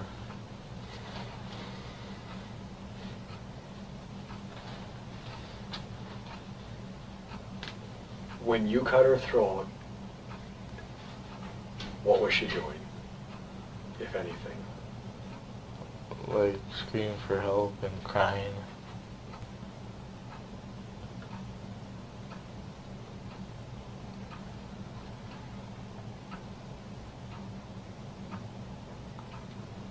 I want to get that straight. She was screaming for help and crying when you cut her throat? Yeah. When did Stephen choke her or strangle her? Like a little bit after that. Well, let's just go back a little bit, okay? Tell us what exactly happened to her, what order it happened in. You said there were basically 3 things prior to you guys shooting her. Explain those in the order that it happened.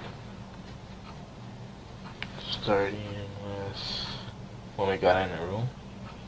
Yeah, what you guys did to her. We had sex with her. Okay. Then he stabbed her. And who stabbed her? He did. Who's he? Steven. Okay. And then what? Then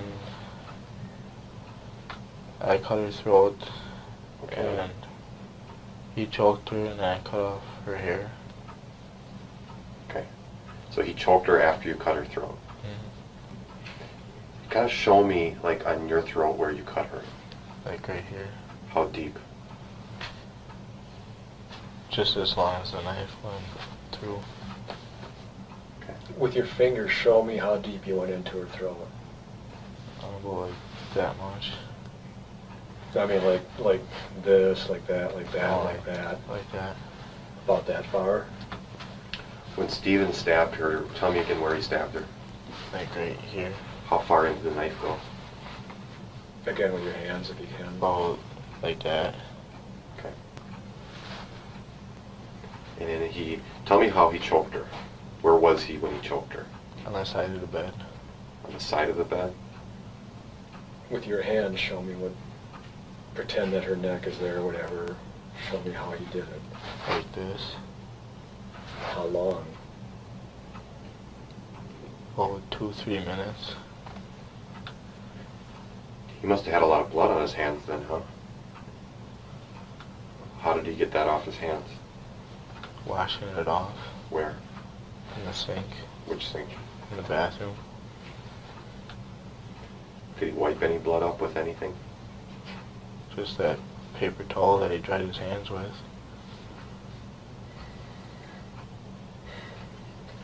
After you cut her throat, was she still alive? Barely. And how do you know that? Because she was breathing like a little bit. When do you think she quit breathing? When we were bringing her outside.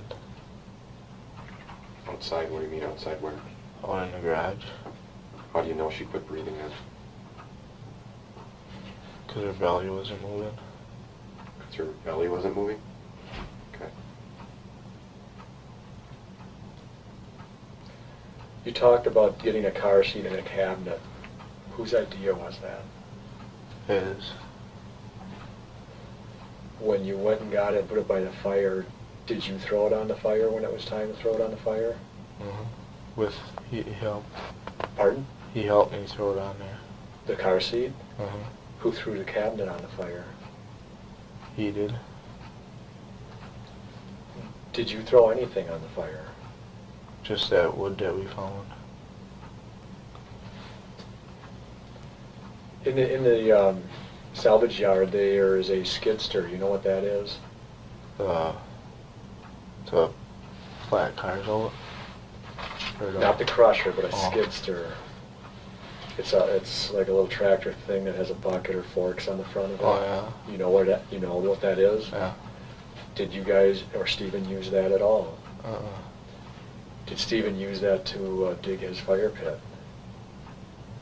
Do you know? No, I don't know that.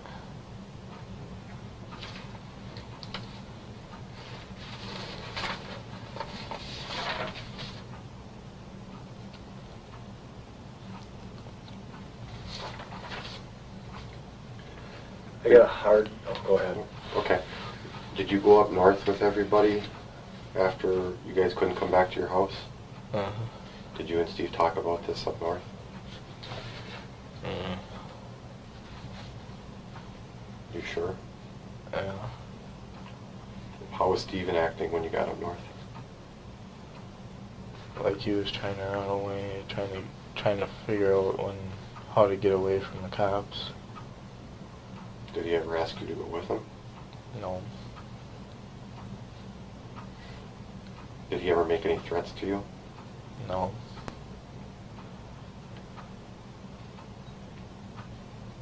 Did he tell you anything about this as far as... What did he tell you after this? He didn't tell me nothing. He was just trying to leave. And Grandpa said that if you're gonna try to leave, then it means you did it.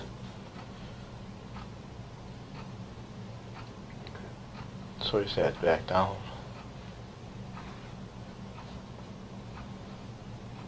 Anyone else in the family up north say anything to him like that or about that type of stuff?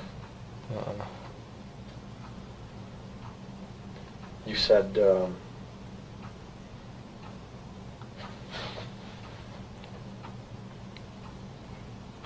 I've got some tough questions for you, okay? But just be honest. I need you to the best of your memory, describe Teresa's body to me.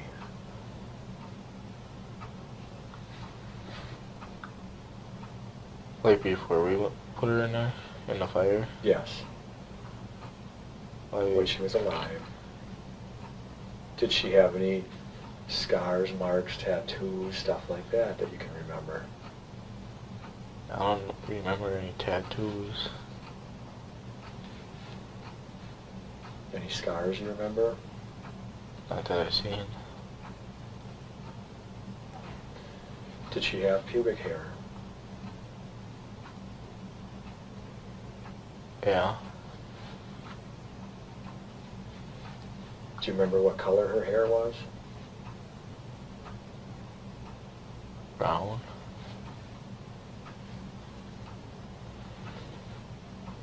Do you remember her breasts? Did she have big breasts, small breasts? Medium. Medium? Anything peculiar about her breasts? No. Do you remember what color eyes she had or anything like that? Mm-mm. Any piercings? Any jewelry on her? No. Do you remember any jewelry, earrings, anything like that? No. Watch?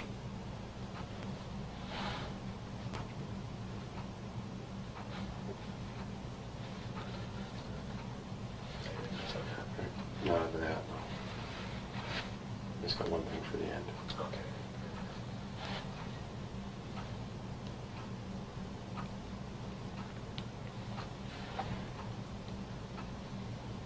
We know that Teresa had a tattoo on her stomach. Do you remember that?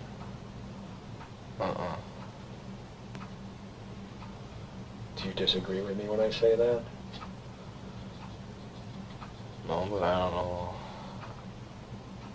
what it was. Okay.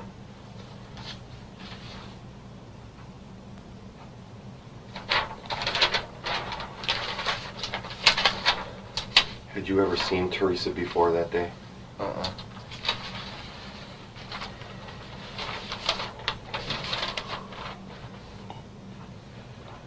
I just got my ending, which is probably maybe similar. I don't know. Probably. Brendan, how do you feel about this now? Really sad Tell me why you feel really sad. that I helped them and I shouldn't have, and sorry for her family that she lost her daughter. How does Steven feel about this after, do you know? Mm-mm.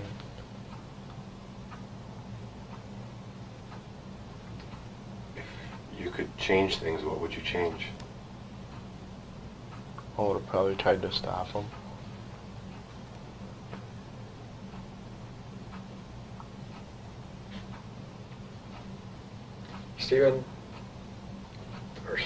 Brendan, look at me.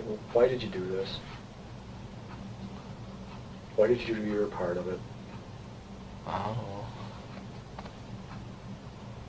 Giving you an opportunity to tell me why you did this.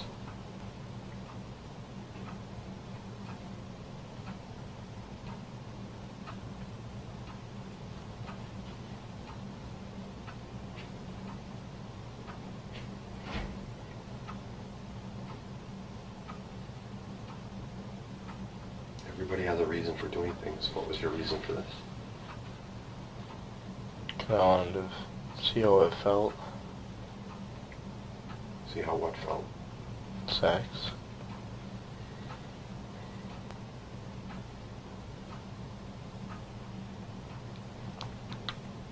During this whole thing, did you ever think about trying to stop Steven? Yeah. Why didn't you?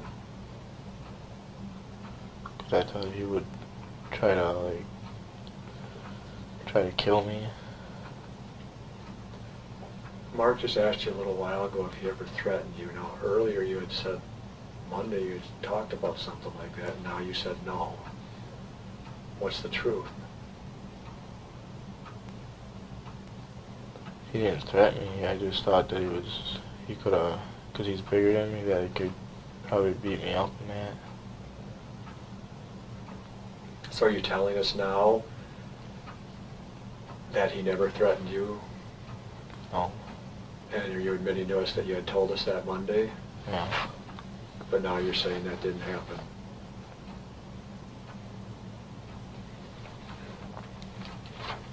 Did Steve say anything else to you, offer you anything for doing this, or keeping your mouth shut, or anything like that? No. Did he tell you anything about saying anything about this to anyone? He just let you go into the bed that night and didn't say anything to you, like, about this? Mm-mm.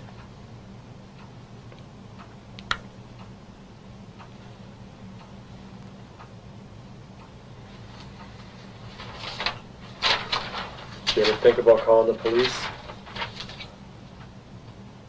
Sometime. Yeah. Do you ever think about us coming over to talk with you? Did you worry about that at all? Yeah. I was scared the first time I had to go when I was up north talking to people. Mm-hmm. I was sweating a lot. Had Steven told you some things to say to the police? He just told me not to say anything that, because his lawyer said not to say anything.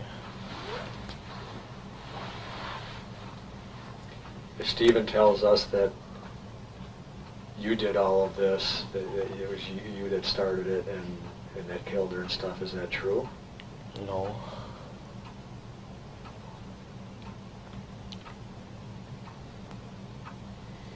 Don't forget your Pepsi down there.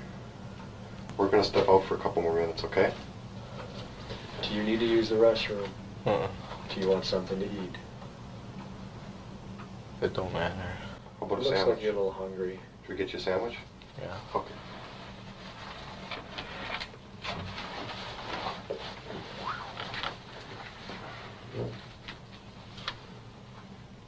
Set numbers I wrote down. Is that yours? Yeah.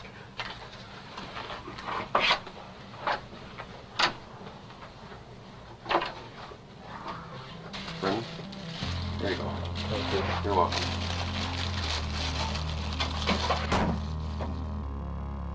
Brendan Ray Dassey was sentenced to life in prison with eligibility for parole in 2048. He was incarcerated at the Columbia Correctional Institution in Portage, Wisconsin, where he remains to this day.